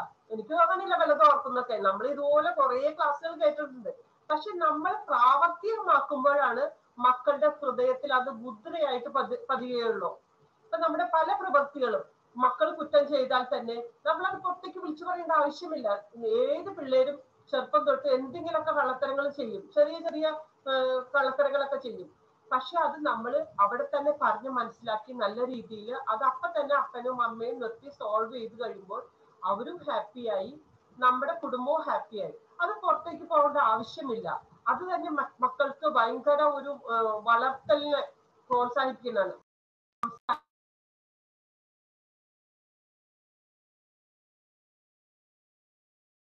റൈഫിൻ സാറെ മ്യൂട്ടായി പോയിട്ടോ. വീട്ടിൽ നമ്മൾ ഇരിക്കുമ്പോൾ ഉപയോഗിക്കുന്ന വാക്കുകൾ പരസ്പരം സ്നേഹത്തിന്റെ ഭാഷകൾ നമ്മൾ പരസ്പരം മക്കളുടെ മുമ്പിൽ ഉപയോഗിച്ചാൽ മക്കൾ അങ്ങോട്ടും ഇങ്ങോട്ടും പുറത്തു പോകുമ്പോൾ പിള്ളേർ അത് തന്നെ യൂസ് ചെയ്യുള്ളൂ. ഇപ്പൊ നമ്മൾ പലരും പറയുന്നുണ്ട്, ഓ ആ അപ്പന്റെ മോനല്ലേ, ആ നല്ല പയ്യനാണ് കേട്ടാ. സാധാരണ നമ്മൾ ഐഡന്റിഫൈ ചെയ്യുന്നിട്ട് ആ അപ്പന്റെ മോൻ അല്ലെങ്കിൽ ആ വീട്ടിലെ മോൻ. നമ്മൾ പറയും ആ കുട്ടികളുടെ സ്വഭാവം വിലയിരുത്തുന്നത് അപ്പനെയും അമ്മയും നോക്കിയിട്ടാണ് ഇല്ലേ? മിക്കതും തന്നെ നമ്മൾ വിലയിരുത്തും. അമ്മ ഇത്തിരി കൂടിയതാണ് അല്ലെങ്കിൽ അപ്പ ഇത്തിരി കൂടിയതാണ്, മക്കള് എങ്ങനെ ആവാണ്ടിരിക്കണേ അല്ലേ? അപ്പൊ നമ്മൾ തുടങ്ങേണ്ടത് നമ്മുടെ കുടുംബത്തിൽ നിന്നാണ്. നമ്മുടെ കുടുംബത്തിൽ നമ്മൾ നല്ലൊരു മാതൃക പിള്ളേർക്ക് കാണിച്ചു കൊടുത്തു കഴിഞ്ഞാൽ പിള്ളേര് വേറെ എങ്ങും മാതൃക അനുകരിക്കില്ല. പിള്ളേർ ഏത് തെറ്റിപ്പോയാലും അത് തിരിച്ചു വരും. നമ്മുടെ പിള്ളേരെ അടിത്തറ പാകി കൊടുത്തു കഴിഞ്ഞാൽ ഏത് തെറ്റ് ചെയ്താലും പിള്ളേര് പശ്ചാത്തപിച്ച് തിരിച്ചു വരും. 100% ഉറപ്പാണ്. അതിൽ 1% പോലും നിങ്ങൾ ഇത് വിചാരിക്കേണ്ട, തിരിച്ചു വരുമെന്ന് 100% ഉറപ്പാണ്. കാരണം നമ്മൾ അതുപോലെ പിള്ളേർക്ക് മാതൃക കാണിച്ചു കൊടുത്തിട്ട് പിന്നെ നമ്മൾ പ്രാർത്ഥിക്കുന്നു പറയാറുണ്ട്. പക്ഷെ പ്രാർത്ഥിക്കല്ല, ഇവിടെ എന്നേലും ഭയങ്കര വിശ്വാസം പപ്പയ്ക്ക്. ഞാൻ ചിലപ്പോ വൈകുന്നേരം പ്രാർത്ഥിക്കാനിരിക്കുമ്പോ ചിലപ്പോ ഉറങ്ങിപ്പോവും, നമ്മുടെ ജോലിയൊക്കെ ചെയ്ത്. പപ്പ മുട്ടുകുത്തി നിന്നും പ്രാർത്ഥിക്കുമ്പോ പിള്ളേര് ഓട്ടോമാറ്റിക് ആയിട്ട് മുട്ടുകുത്തും. മടിയന്മാരായിട്ട് ഇരുന്നാലും പപ്പ മുട്ടുകുത്തണ്ടല്ലോ, അപ്പൊ എനിക്ക് വിഷമം വരും, അപ്പൊ ഞാൻ മുട്ടുകുത്തും. അപ്പൊ നമ്മൾ പറഞ്ഞു കൊടുക്കേണ്ട ആവശ്യമില്ല. നമ്മളിപ്പോ ഇന്നിപ്പോ കാലത്ത് തന്നെ ഞങ്ങൾ എല്ലാവരും കൂടി ഒരു മാതൃദിനമാണ്. അപ്പൊ എല്ലാരും പിള്ളേര് ഇപ്പൊ സാറ് പറഞ്ഞോട്ട് എല്ലാ മക്കൾ വന്ന് കിസ് ചെയ്ത്. മൂത്ത മോള് ഇവിടെ ഇല്ല, ഞങ്ങൾക്ക് 4 മക്കളാണെന്ന് പറയാം. മൂത്ത മോളെ കല്യാണം കഴിഞ്ഞു, അവളില്ല. പക്ഷെ ഒരു 100 കോള് വിളിച്ചു. കാരണം ഞങ്ങള് ഫാമിലി ആയിട്ട് നല്ലൊരു ബോണ്ടിങ് ആണ്, മക്കളും മാതാപിതാക്കളായിട്ട് നല്ലൊരു ബോണ്ടിങ് ആണ്. അത് ഞങ്ങളുടെ കുടുംബത്തിൽ നിന്ന് കിട്ടിയതാണ്. അത് എല്ലാവരും പറയും ഞങ്ങളുടെ കുടുംബത്തിൽ ഒരു പ്രത്യേകതയുണ്ട്. അത് നമ്മൾ കുടുംബത്തിൽ നിന്ന്, ഞങ്ങൾക്കിപ്പോ കുറച്ച് സമയം ഉണ്ടാവായിരിക്കാം, പക്ഷെ രണ്ടുപേരും ജോലിക്ക് പോവാണെങ്കിൽ ഉള്ള സമയത്ത്, ഇപ്പൊ വൈകിട്ടൊക്കെ നമുക്ക് ചെറിയ സമയം കിട്ടും, 1 മണിക്കൂർ ഒരുമിച്ചിരുന്ന് വർത്താനം പറയുമ്പോൾ തമാശകൾ പറയും. പിന്നെ ഒരുമിച്ചിരുന്ന് തൊഴുകി ഉരുമ്പോൾ നമ്മുടെ വിഷമങ്ങളും പ്രയാസങ്ങളും അവിടെ ഇല്ലാതാകുന്നു, അലിഞ്ഞില്ലാതാകുകയാണ് ചെയ്യുന്നത്. ശരിക്കും ഒരു കുടുംബത്തിൽ അതില്ല. നമുക്ക് സമയമുണ്ട്. ഇപ്പൊ നമ്മൾ നോക്കുമ്പോ, ഞാൻ കാലത്ത് നോക്കുമ്പോ എല്ലാവരും മൊബൈൽ എടുത്ത് 4 വർഷത്തേക്ക് പോകും ഇല്ലേ, സാധാരണ നമ്മളെല്ലാരും. പക്ഷെ അതിനൊക്കെ ഒരു ടൈം, ഈ നമ്മുടെ ഇതുപോലെ സ്വകാര്യത സമയം നമ്മൾ കണ്ടെത്തി അതിനൊരു ടൈം നമ്മൾ കൊടുക്കണം. ആ ടൈമില് പ്രയർ, നമ്മുടെ വീട്ടില് ഫാമിലി ടൈം, ആ ഫാമിലി ടൈം നമ്മൾ നല്ല രീതിയിൽ ചെലവ് കഴിച്ചു കഴിഞ്ഞാൽ പിള്ളേര് അത് കണ്ടാണ് വളരുന്നത്. നമ്മൾ പിന്നെ വേറൊന്നും പറഞ്ഞു കൊടുക്കേണ്ട ആവശ്യമില്ല. നമ്മളെ കണ്ട് വളരുന്ന പിള്ളേര്, അപ്പൊ നമുക്ക് അവിടെ തന്നെ പിള്ളേർക്ക് ഒരു മുഖമുദ്ര കിട്ടിക്കഴിഞ്ഞു. നമുക്ക് പിള്ളേര് പുറത്തു പോയാലും പ്രവർത്തിക്കേണ്ട രീതി ആയാലും എന്തായാലും, പിന്നെ കാരണന്മാരുടെ കുടുംബത്തിലാണെങ്കിൽ കാരണന്മാരെ റെസ്പെക്ട് ചെയ്ത്, അപ്പനെയും അമ്മേനെ റെസ്പെക്ട് ചെയ്ത് നമ്മൾ പറഞ്ഞു കൊടുക്കേണ്ട. അത് ഓട്ടോമാറ്റിക് ആയിട്ട് അവര് നമ്മുടെ കുടുംബത്തിന്റെ പഠിച്ചു കഴിഞ്ഞാൽ പുറത്ത് ചെന്നാലും അവരത് ചെയ്യും. ഇപ്പൊ ഞങ്ങളുടെ വീട്ടിൽ അച്ഛന്മാര് കുറെ വരുന്നതാണ്, അച്ഛന്മാർക്കൊക്കെ നല്ല ഇമ്പോർട്ടൻസ് ആണ്. പിള്ളേരായാലും ഇപ്പൊ റഷ്യന്റെ ഏത് ഫ്രണ്ട്സ്, അച്ഛന്മാരായാലും ഏത് ഫ്രണ്ട് ആയാലും ഞങ്ങളുടെ പിള്ളേരുടെയും ഞങ്ങളുടെ ഒരുമിച്ചുള്ളൊരു ഫാമിലി ഫ്രണ്ട് എന്ന നിലയിലാണ്. ഏത് അച്ഛന്മാരായാലും ഫ്രണ്ട്സ് ആയാലും പിള്ളേർക്കും അറിയാം. അങ്ങനെ ഒന്നും ഹൈഡ് ചെയ്തിട്ട് ഞങ്ങൾക്ക് പരസ്പരം ഇല്ല. പക്ഷെ ഇന്നത്തെ കാലത്ത് ജോലിയുടെ തിരക്കുകൊണ്ട് ചിലപ്പോൾ പക്ഷെ ഞാൻ പറയുന്നത് അതിനെല്ലാം സമയം കണ്ടെത്തണം. പിന്നെ ഞങ്ങളുടെ ജോലികളായാലും ഇപ്പൊ ഞാൻ ഇന്ന് അമ്മ റെസ്റ്റ് എടുക്കാൻ പറഞ്ഞ് എന്നെ കൊണ്ട് റെസ്റ്റ് എടുപ്പിച്ചു. ഉച്ചയ്ക്ക് പപ്പയും മക്കളാണ് കറി വെച്ചത്. കറി വെച്ച് അതിന്റെ കുറവുകളും ഇതൊക്കെ ഉണ്ടാവും. അപ്പൊ അവർക്ക് ബുദ്ധിമുട്ട് മനസ്സിലായി. നമ്മുടെ ലേഡീസ് ചെയ്യുന്ന, അമ്മമാര് ചെയ്യുന്ന ബുദ്ധിമുട്ട് എന്താണെന്ന് ഇവർ കുറെ മനസ്സിലാക്കി തുടങ്ങി. കുറെ നാളുകളായി ഇപ്പൊ മക്കളായാലും എന്തെങ്കിലും നമ്മളെ സഹായിക്കും. ആ സഹായിക്കുമ്പോഴാണ് അവർക്ക് അതിന്റെ ബുദ്ധിമുട്ടുകൾ മനസ്സിലാവുള്ളൂ. ഇപ്പൊ ഏത് ഡ്രസ്സായാലും നിങ്ങൾ മടക്കി നിങ്ങളുടെ റൂമിൽ കൊണ്ടുപോയിക്കൊള്ളണം. നമ്മൾ അങ്ങനെ ചെറിയ ചെറിയ കാര്യങ്ങൾ, പറ്റാവുന്ന കാര്യങ്ങൾ, പറ്റാത്ത വലിയ ഭാരമൊന്നും നമ്മളെടുത്ത് പിള്ളേർക്ക് കൊടുക്കത്തില്ല. ശരിക്കും നമ്മൾ പറ്റാവുന്ന കാര്യങ്ങൾ ചെറുപ്പത്തിനെ ശീലിച്ചാൽ അവര് എവിടെ പോയാലും ഭംഗിയായിട്ട് ജീവിക്കും. അതിന് ഞാൻ പറയാം 101% അതിൽ ഞാൻ ഗ്യാരണ്ടി പറയുന്നു. പിന്നെ പരസ്പരം സ്നേഹം, പരസ്പരമുള്ള വിശ്വാസം, പരസ്പരം വീട്ടിൽ ചെയ്യുന്ന കമ്മ്യൂണിക്കേഷൻ, വർത്താനം, പരസ്പരമുള്ള ആ ഒരു ദൃഢത നമ്മൾ ചെയ്യുന്നത് മക്കൾ കണ്ടുപഠിക്കുകയാണ് ചെയ്തത്. മക്കളെ വളർത്തുന്നത് വേറെ പ്രത്യേകിച്ചൊന്നും കൊടുക്കേണ്ട ആവശ്യമില്ല. നമ്മുടെ മാതാപിതാക്കളുടെ ബോണ്ടിങ് നന്നായാൽ ഓട്ടോമാറ്റിക് ആയിട്ട് പിള്ളേരുടെ ബോണ്ടിങ് നന്നാവും. നമ്മൾ ഇതിന്റെ ഒരു അവസാനത്തെ ഒരു കൺക്ലൂഷനിലേക്കാണ് നമ്മൾ എത്തുന്നത്. പ്രിയപ്പെട്ടവരെ, നമ്മളിവിടെ ചിന്തിക്കേണ്ട ഒരു പ്രധാനപ്പെട്ട കാര്യം, നമുക്കിന്നിപ്പോ എനിക്ക് തോന്നുന്നു ഈ കോവിഡ് കാലഘട്ടം വന്നതോടുകൂടി കുടുംബത്തില് മാതാപിതാക്കൾക്ക് ഭയങ്കരമായിട്ടുള്ള പ്രശ്നമാണ്. പ്രത്യേകിച്ച് മീഡിയയുടെ ഉപയോഗത്തിൽ ഭയങ്കര ആൻസൈറ്റിയാണ്. എന്ത് ചെയ്യുന്നു പിള്ളേര്, എന്താ കാട്ടിക്കൂട്ടുന്നത്, കയ്യിൽ നിന്ന് ഫോൺ മാറ്റുന്നില്ല, കമ്പ്യൂട്ടറിന്റെ മുമ്പിൽ നിന്ന് മാറുന്നില്ല. നിങ്ങൾ പേടിക്കേണ്ട എന്റെ പ്രിയപ്പെട്ട മാതാപിതാക്കളെ. നിങ്ങളുടെ മക്കള് സിനിമ കാണുന്നുണ്ട്, നിങ്ങളുടെ മക്കള് മറ്റു പല ഫ്രണ്ട്സിനെ വിളിക്കുന്നുണ്ട്, നിങ്ങളുടെ മക്കള് ചിലപ്പോൾ പ്രോൺ വീഡിയോസ് അങ്ങനെയുള്ള സാധനങ്ങളൊക്കെ ചിലപ്പോൾ കാണുന്നുണ്ട്, അശ്ലീലമായ ചിത്രങ്ങളൊക്കെ അവർ കാണുന്നുണ്ട്, എല്ലാം അവർ കാണുന്നുണ്ട്. നിങ്ങൾക്ക് ഉത്കണ്ഠ വേണ്ട. കാരണം ഞങ്ങളെ പോലുള്ളവര് ധാരാളം ഇത് കേൾക്കുന്നവരാണ്, കൗൺസിലിംഗിൽ ഒത്തിരി കേൾക്കുന്നവരാണ്. അപ്പൊ നമുക്ക് എന്തുകൊണ്ടാണ് ഈ ഇത്തരത്തില് ഒന്ന് ഇത് കഴിയുമ്പോൾ മക്കൾക്ക് ദേഷ്യം കൂടും. നിങ്ങൾ വേണേ നോക്കിക്കോ, നിങ്ങളുടെ മക്കള് ഒരു മീഡിയയ്ക്ക് അഡിക്റ്റഡ് ആയി കഴിഞ്ഞാൽ ഏറ്റവും പ്രധാനം അവർക്ക് ദേഷ്യം കൂടാൻ തുടങ്ങും. ഇപ്പൊ ഞാൻ ഇന്നിപ്പോ ടെസ്റ്റ് പറഞ്ഞല്ലോ, ഉച്ചയ്ക്ക് ഞങ്ങളൊക്കെ ഭക്ഷണം ഉണ്ടാക്കി. ഇന്നലെ ഞങ്ങളുടെ മോനാണ് എന്താ പറയാ മൂന്നാമത്തവൻ, അവനാണ് ഇന്നിപ്പോ നല്ല ഡക്കേറിയൊക്കെ ഉണ്ടാക്കുക. അമ്മ ഡക്കൊക്കെ അവിടെ വെച്ച് മുറിച്ച് അവിടെ വെച്ചിട്ടുണ്ട്. എടുത്തുണ്ടാക്കിക്കൊള്ളാനാ പറഞ്ഞിരിക്കുന്നത്. ചെന്നിട്ട് അവനാണ് ഡെക്കറേറ്റ് ഉണ്ടാക്കുന്നത്. അപ്പൊ ഞാൻ പറഞ്ഞ അവന്റെ എഞ്ചിനീയറിംഗ് കഴിഞ്ഞു, അവൻ ജോലി ചെയ്യുന്നു. രണ്ടാമത്തവൻ എഞ്ചിനീയറിംഗ് കഴിഞ്ഞ് ജോലി ചെയ്യുന്നു. മൂന്നാമത്തവൻ എഞ്ചിനീയറിംഗ് പഠിച്ചുകൊണ്ടിരിക്കുന്നു. പക്ഷെ ഈ കുട്ടികളൊക്കെ ഇവരൊക്കെ എന്താ പറയാ സോഷ്യൽ മീഡിയാസ് ഉപയോഗിക്കുന്നവരാണ്. മൊബൈല്, ലാപ്ടോപ്പ് ഒക്കെ ഉപയോഗിക്കുന്നുണ്ട്. പക്ഷെ നമ്മൾ ചിന്തിക്കേണ്ടത് നമുക്ക് ഭയങ്കര പ്രശ്നമാണ്. ഇവർക്ക് ദേഷ്യം കൂടുന്നുണ്ട്. പ്രിയപ്പെട്ടവരെ, എന്തുകൊണ്ടാണ് മക്കൾക്ക് ദേഷ്യം കൂടുന്നത്? എന്തുകൊണ്ടാണ് ഇവർ ഇതിനകത്ത് അഡിക്റ്റഡ് ആയിട്ട് പോകുന്നത്? അതിനൊരു കാരണം ഇന്നിപ്പോ ഞാൻ പറഞ്ഞില്ലേ, മോൻ അവിടെ കറി വെക്കുന്നു. അവൻ ധാരാളം അവന്റെ മൊബൈൽ ഫോൺ ഉപയോഗിക്കുന്നവൻ തന്നെയാണ്.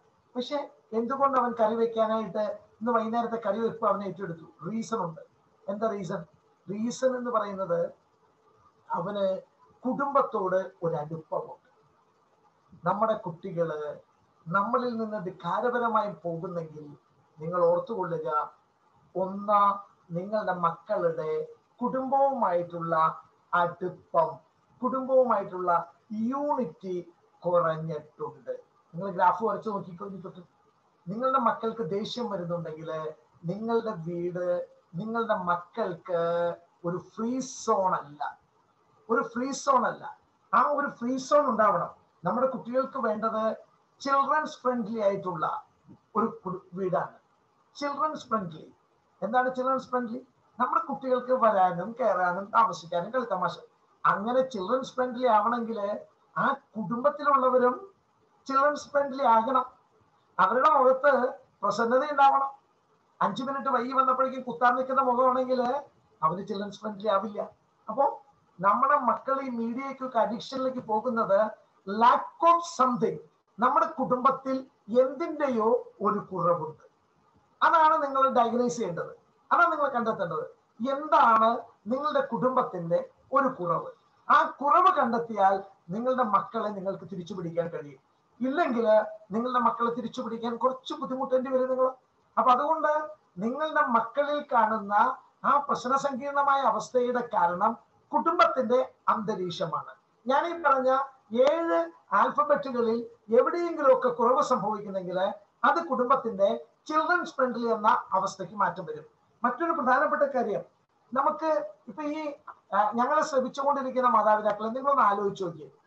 അമ്മയുടെ ഗർഭപാത്രത്തിലായിരുന്ന സമയം തൊട്ട് നമുക്കൊക്കെ കിട്ടിയിരിക്കുന്ന, ബാല്യകാലത്തിൽ കിട്ടിയിരിക്കുന്ന കുറെ ഇമോഷണൽ വൂൺസ് ഉണ്ട്, വൈകാരിക മുറിവുകൾ.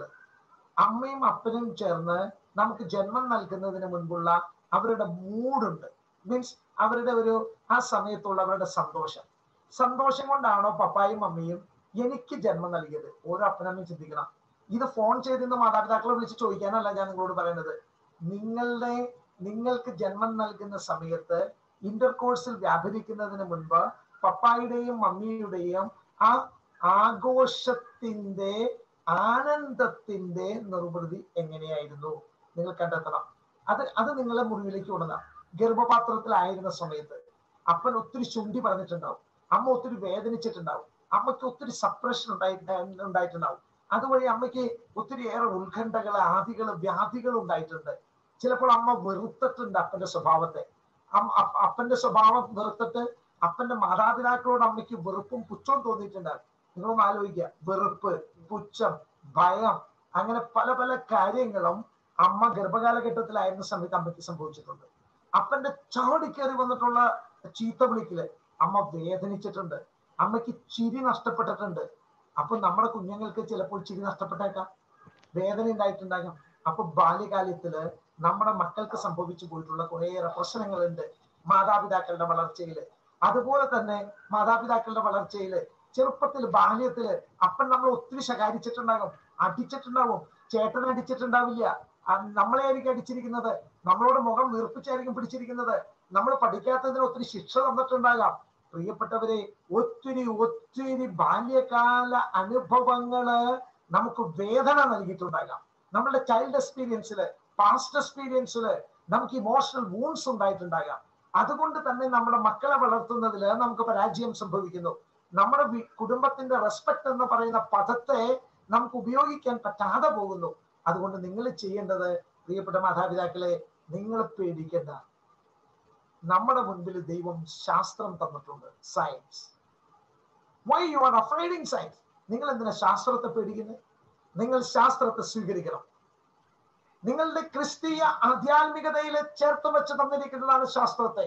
12ാമത്തെ വയസ്സിൽ ക്രിസ്തുവിനെ കാണാതായപ്പോഴ് മാതാപിതാക്കൾ അന്വേഷിച്ചു. നിങ്ങൾ ഓർക്കുക, 12ാമത്തെ വയസ്സ്. അവിടെ ഒരു മനഃശാസ്ത്രമുണ്ട്. ഒരു കുട്ടി, ആ കുട്ടിയുടെ സ്വാതന്ത്ര്യം അന്വേഷിക്കുന്ന കാലഘട്ടത്തിന്റെ തുടക്കമാണ്.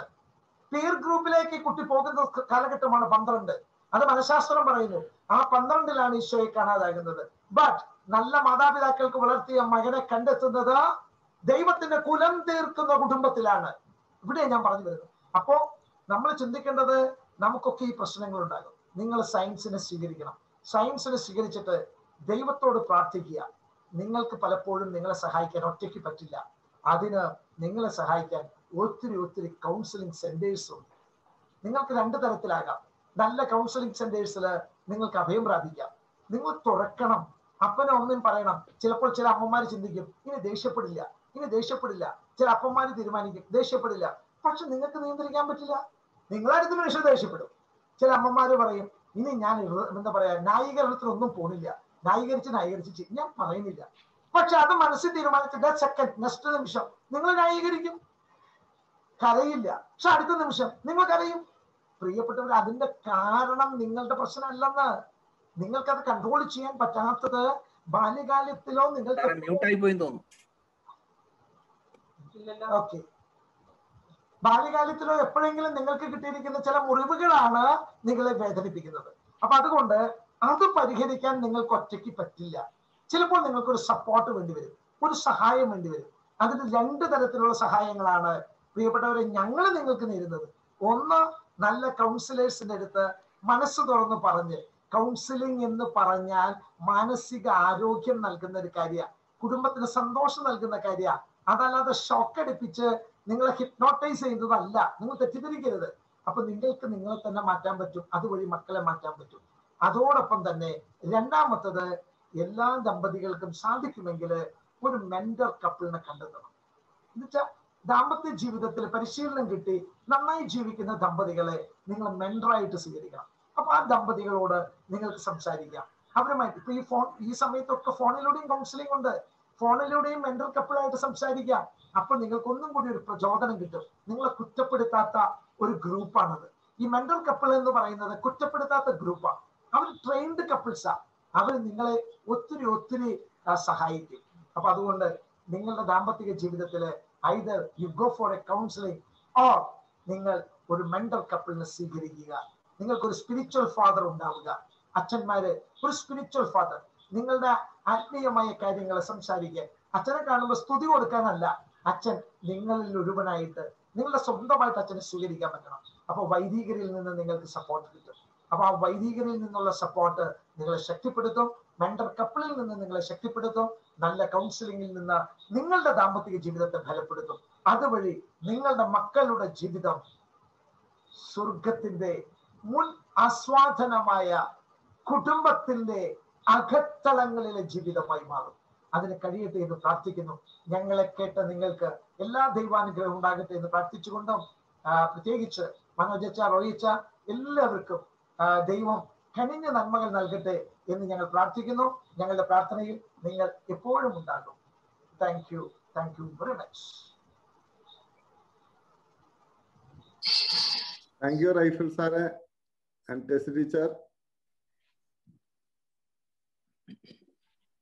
ഇടയ്ക്കൊരു സാങ്കേതിക പ്രശ്നം വന്നെങ്കിലും അതെല്ലാം സോൾവ് ചെയ്യാൻ തമ്പുരാൻ സഹായിച്ചു. നമുക്കറിയാം കേരളത്തിൽ എപ്പോഴും മഴയാണ്, അതുകൊണ്ട് നെറ്റിന്റെ പ്രശ്നങ്ങളൊക്കെ ഉണ്ടാകും. ഒരു വാക്ക് നന്ദി പറയാനായിട്ട് നമ്മുടെ ഫാമിലി അപ്പോസ്റ്റലേറ്റിലെ ടീമിലുള്ള ജോൺസൺ സാറിനെ ക്ഷണിക്കുകയാണ്. ജോൺസൺ സാറിനെ ക്ഷണിക്കുന്നതിന് മുമ്പ് ഞാനൊരു വാക്ക് ഒരു അപ്രീസിയേഷൻ തരട്ടെ. നമ്മുടെ രൂപത കോവിഡ് പ്രവർത്തനങ്ങളിലാണ് ഇപ്പോൾ. ബാക്കിയെല്ലാം നമ്മൾ സൈഡാക്കി വെച്ചേക്കാണ്. ഈ കോവിഡ് പ്രവർത്തനങ്ങൾക്ക് ഏറ്റവും ചുക്കാൻ പിടിക്കുന്ന ഒരു വ്യക്തിയാണ് ജോൺസൺ സാറ്. ഇപ്പൊ ഇന്ന് തന്നെ എനിക്ക് എൻ്റെ ഇടവകയിൽ ഒരു രോഗിക്ക് ഒരു ICUവിൽ ബെഡ് വേണം. ഉച്ച മുതൽ ഞങ്ങള് ഫോൺ വിളിയായിരുന്നു. മുഴുവൻ ഈ ജോൺസൺ സാറാ ചെയ്യുന്നത്. ബാംഗ്ലൂരിലെ എല്ലാ ഹോസ്പിറ്റലുകളുമായിട്ട് ജോൺസൺ സാറ് ബന്ധം സ്ഥാപിച്ചേക്കാണ്. അപ്പൊ ഏതൊരു പ്രതിസന്ധി ഘട്ടത്തിലും രൂപതയ്ക്ക് ഇങ്ങനെ ഒരു വലിയ ടീം കൂടെ ഉണ്ടെന്നുള്ളതാണ് രൂപത ഇടവക്കാർക്ക് കുടുംബങ്ങൾക്കുള്ള ഒരു വലിയ ശക്തി. അപ്പൊ ജോൺ സാറിന്റെയും ഈ കോവിഡ് കമ്മിറ്റിയുടെ പ്രവർത്തനങ്ങളെയൊക്കെ പ്രത്യേകം അപ്രീഷിയേറ്റ് ചെയ്യുകയാണ്. അപ്പം അതിലെ ഒരാളാണ് ഞങ്ങളുടെ ഫാമിലി അപ്പോസ്റ്റലേറ്റിനെ ഉള്ളത് എന്നതിലോർത്ത് ഞങ്ങളും അഭിമാനിക്കുകയാണ്. അപ്പൊ ജോൺസൺ സാറിനെ പ്രത്യേകം നന്ദി അർപ്പിക്കാനായിട്ട് സ്നേഹപൂർവ്വം ക്ഷണിക്കുന്നു. അവയൊന്ന് പിതാവേ, ബഹുമാനപ്പെട്ട അച്ഛന്മാരെ, റൈബൻ സാറേ, ടെസി ടീച്ചറെ, പ്രിയ സഹോദരങ്ങളെ, ആദ്യമായി എല്ലാ അമ്മമാർക്കും മാതൃദിനത്തിന്റെ ആശംസകള് ഒത്തിരി സ്നേഹത്തോടെ ആശംസിക്കുന്നു. ഞാൻ എൻ്റെ ദൗത്യത്തിലേക്ക് കിടക്കും മുമ്പ് മനോജൻ പറഞ്ഞ മാതിരി കോവിഡ് പ്രവർത്തനങ്ങളിൽ ഞാൻ മാത്രമല്ല, എൻ്റെ ഒപ്പം തന്നെ 2-3 പേരും കൂടെ ഉണ്ട്. അവരും ആത്മാർത്ഥമായിട്ട് സഹായിക്കുന്നുണ്ട്. എല്ലാവരുടെയും ഒത്തുള്ള പ്രവർത്തനമാണ് ഞങ്ങൾക്കത് സാധിക്കുന്നതെന്ന് ഞങ്ങൾക്ക് ഉറച്ച വിശ്വാസമുണ്ട്. ഇനി എൻ്റെ കടമയിലേക്ക് കിടക്കുകയാണ്. ആദ്യമായിട്ട് ഈ വെബിനാർ ഉദ്ഘാടനം ചെയ്ത് അനുഗ്രഹ പ്രഭാഷണം നടത്തിയ നമ്മുടെ രൂപതാധ്യക്ഷൻ അഭിവന്യ മാർ സെബാസ്റ്റ്യൻ ഇടയന്തത്ത് പിതാവിന് ഹൃദയം നിറഞ്ഞ നന്ദി അറിയിക്കുന്നു. സ്നേഹം കുടുംബത്തിന്റെ പ്രാണവായു എന്ന വിഷയത്തെ പറ്റി നല്ല ക്ലാസ് എടുത്ത ബഹുമാനപ്പെട്ട റൈഫൻ സാറിനും ട്രീസ ടീച്ചറിനും മണ്ഡ്യ രൂപതയുടെ ഫാമിലി അപ്പസ്തോലത്തിന്റെ പേരിൽ ഒത്തിരി സ്നേഹത്തോടെ നന്ദി അറിയിക്കുന്നു. ഇന്നത്തെ ഈ ക്ലാസ് ഈ ദിവസം തന്നെ നടത്തുവാനായിട്ട് മുൻകൈ എടുത്ത് പ്രവർത്തിച്ച director reverend father Manoj അമ്പലത്തിലും assistant director Roy വൈലിക്കോടത്തിനും secretary ഷിൻഡോയ്ക്കും പ്രത്യേകം സ്നേഹത്തോടെ നന്ദി അറിയിക്കുന്നു. ഇതിൽ പങ്കെടുക്കുന്ന എല്ലാ വൈദികരെയും അതോടൊപ്പം എല്ലാ മാതാപിതാക്കളെയും ഒത്തിരി സ്നേഹത്തോടെ നന്ദി അറിയിക്കുന്നു. സ്നേഹമുള്ളവരെ, കുടുംബജീവിതത്തിന്റെ എല്ലാ തലങ്ങളിലേക്ക് ഇറങ്ങി ചെന്നുകൊണ്ട് നമുക്ക് നല്ലൊരു ക്ലാസ് നൽകി നമ്മളെ കുടുംബജീവിതത്തിന്റെ പ്രാധാന്യവും മാതാപിതാക്കളും മക്കളും നമ്മൾ സ്നേഹവും മക്കളെ എങ്ങനെ വളർത്തണമെന്നുള്ള ഒരു ക്ലാസ്സും നൽകി നമുക്ക് പറഞ്ഞ് മനസ്സിലാക്കി തന്ന റൈഫൻ സാറിനും ടീച്ചറിനും ഒരിക്കൽ കൂടി എൻ്റെ ഹൃദയം നിറഞ്ഞ വ്യക്തിപരമായ പേരിലും അതുപോലെ ഫാമിലി അപ്പസ്തോലിന്റെ പേരിലും നന്ദി അറിയിച്ചുകൊണ്ട് എൻ്റെ വാക്കുകളെ ഞാൻ നിർത്തുന്നു. അവസാനിപ്പിക്കുന്നതിന് മുമ്പ് ഒരു വാക്ക് എൻ്റെ വക നന്ദി അർപ്പിക്കുകയാണ്. നന്ദി അർപ്പിച്ച ജോൺസൺ സാറിന് പ്രത്യേകം നന്ദി പറയുന്നു. ഇന്ന് ഈ ക്ലാസ് ഇങ്ങനെ ക്രമീകരിക്കണം എന്ന് അഭിവന്യ പിതാവ് പറഞ്ഞപ്പോൾ ആദ്യം ഞങ്ങളുടെ മനസ്സിലേക്ക് വന്നത് പിതാവ് തന്നെയാണ് റൈഫൻ സാറിന്റെയും ടീച്ചറിന്റെയും പേര് സജസ്റ്റ് ചെയ്തത്. കാരണം ജീവിതാനുഭവങ്ങളിലൂടെയും ഒത്തിരി വർഷത്തെ ക്ലാസ് എടുത്തും ഒത്തിരി കുടുംബങ്ങളെ കണ്ടും ഒക്കെയുള്ള പരിചയത്തില് ബാംഗ്ലൂർ സിറ്റിയിൽ ജീവിക്കുന്ന നമുക്ക് ഏറ്റവും പ്രായോഗികമായി എങ്ങനെ കുടുംബജീവിതം കരുപിടിപ്പിക്കാം. നമ്മുടെ മണ്ഡ്യായുടെ ഫാമിലി അപ്പോസ്റ്റലേറ്റിന്റെ മോട്ടോ തന്നെ form heaven from our home എന്നാണ്. കുടുംബത്തിൽ നിന്ന് സ്വർഗത്തെ പണിയുക എന്നതാണ്. അപ്പൊ ഈ കുടുംബത്തെ സ്വർഗമാക്കി തീർക്കാൻ വിധത്തിൽ പ്രായോഗികമായ കാര്യങ്ങൾ നമുക്ക് പറഞ്ഞു തന്ന റൈഫൻ സാറിനും ടീച്ചറിനും മണ്ഡ്യ രൂപത ഫാമിലി അപ്പോസ്റ്റലേറ്റിന്റെ പേരിലുള്ള ആത്മാർത്ഥമായ നന്ദി അർപ്പിക്കുകയാണ്. അഭിവന്യ പിതാവ് പറഞ്ഞ പോലെ ഇനിയും മുന്നോട്ട് നിങ്ങളുടെ ഒത്തിരിയേറെ സഹായം ഞങ്ങൾക്ക് ആവശ്യമാണ്. ഞങ്ങള് ഫാമിലി അപ്പോസ്റ്റലേറ്റ് എന്ന നിലയിൽ പ്രവർത്തനങ്ങൾ ആരംഭിച്ചിട്ടേ ഉള്ളൂ. അപ്പം സാറ് പറഞ്ഞതുപോലെ ഒരു മെന്റർ ഫാമിലി ഓരോ കുടുംബത്തിനും വേണമെന്ന് പറഞ്ഞ പോലെ ഞങ്ങളുടെ ഫാമിലി അപ്പോസ്റ്റലേറ്റിന്റെ ഒരു മെന്റർ എന്ന് പറയുന്നത് എറണാകുളം ആർച്ച് ഡയസ് തന്നെയാണ്. ഒരു കേരളത്തിൽ ഏറ്റവും നന്നായി പോകുന്ന ഒരു ഫാമിലി അപ്പോസ്റ്റലേറ്റ് ആണ്. അപ്പം ഇനിയും ഞങ്ങൾക്ക് നിങ്ങളുടെ സഹായം ആവശ്യമുണ്ട്. എപ്പോഴും വിളിച്ചാൽ വരുമെന്നറിയാം. അപ്പം ഇനിയും സഹകരണം പ്രതീക്ഷിച്ചുകൊണ്ട് ഒരിക്കൽ കൂടി നന്ദി അർപ്പിക്കുകയാണ്. ഇന്ന് നമ്മുടെ രൂപതയില് ഒത്തിരി ഇടവകളിൽ നിന്ന് ഇവിടെ പങ്കെടുക്കാനായിട്ട് വന്നിട്ടുണ്ടായിരുന്നു പേരൻസ് വളരെ സജീവമായിട്ട്. എനിക്ക് എല്ലാവരെയും അറിയത്തില്ല. ഞാന് ഫാദർ മനോജ് ഹുളിമാവ് സാന്തോം ഇടവകയുടെ വികാരിയാണ്. എന്നെയാണ് ഫാമിലി അപ്പോസ്റ്റലേറ്റ് പിതാവ് ഏൽപ്പിച്ചേക്കുന്നത്. അസിസ്റ്റന്റ് ആയിട്ട് റോയി വൈലിക്കോടത്ത് അച്ഛന് മണ്ഡ്യയിൽ ഒരു മിഷനിലാണ്, രുദ്രാശിപുര എന്ന് പറഞ്ഞ മിഷനിലാണ്. അച്ഛനും ഇതിലുണ്ട്. അപ്പം ഫാമിലി അപ്പോസ്റ്റലേറ്റ് പ്രവർത്തനങ്ങൾ നമ്മൾ ആരംഭിച്ചിട്ടേ ഉള്ളൂ. ജൂൺ മാസത്തില് മാരേജ് പ്രിപ്പറേഷൻ കോഴ്സ് നമ്മൾ ഇവിടെ ആരംഭിക്കും ഹുളിമാവിലായിട്ട്. അതുപോലെ മറ്റു പ്രവർത്തനങ്ങൾ ഓരോ വിഭാഗങ്ങൾക്കുള്ള കുടുംബങ്ങൾക്കും ഗർഭിണികൾക്കും പ്രായമുള്ളവർക്കൊക്കെയുള്ള വ്യത്യസ്തങ്ങളായ പ്രോഗ്രാമുകൾ നമ്മൾ തുടക്കം കുറിച്ചിട്ടുണ്ട്. അപ്പം നിങ്ങളുടെ എല്ലാവിധ സഹകരണവും പ്രതീക്ഷിക്കുകയാണ്. കഴിഞ്ഞ നോമ്പ് കാലത്ത് നമ്മൾ കുടുംബങ്ങൾക്കായിട്ട് ഒരു ഓൺലൈൻ റിട്രീറ്റ് വെച്ചിരുന്നു. അത് നമ്മുടെ വെബ്സൈറ്റിൽ, നമ്മുടെ യൂട്യൂബ് ചാനലിൽ ലഭ്യമാണ്. അതുപോലെ റൈഫൺ സാറ് ക്ലാസ് എടുത്തപ്പോൾ പറഞ്ഞു കൗൺസിലിംഗ് ഈ കാലത്ത് ഏറ്റവും ആവശ്യമുള്ളത് കൗൺസിലിംഗ് ആണ്. അപ്പൊ നിങ്ങൾക്ക് കൗൺസിലിങ്ങിന് എപ്പോൾ ആവശ്യമുണ്ടോ നിങ്ങൾക്ക് ഞങ്ങളെ സമീപിക്കാവുന്നതാണ്. അപ്പൊ ഫാമിലി അപ്പോസ്റ്റലേറ്റ് നമ്മുടെ കുടുംബങ്ങളെ സഹായിക്കാനായിട്ടും ഏത് കാര്യത്തിൽ വളർത്താനായിട്ടും കൂടെ ഉണ്ടാകും എന്ന് വാഗ്ദാനം തരികയാണ്. അപ്പൊ നിങ്ങൾക്ക് എല്ലാവർക്കും നിങ്ങളുടെ എല്ലാവരുടെയും സഹകരണം പ്രതീക്ഷിക്കുന്നു. നിങ്ങൾക്ക് എല്ലാവർക്കും ആത്മാർത്ഥമായിട്ട് നന്ദി പറയുന്നു.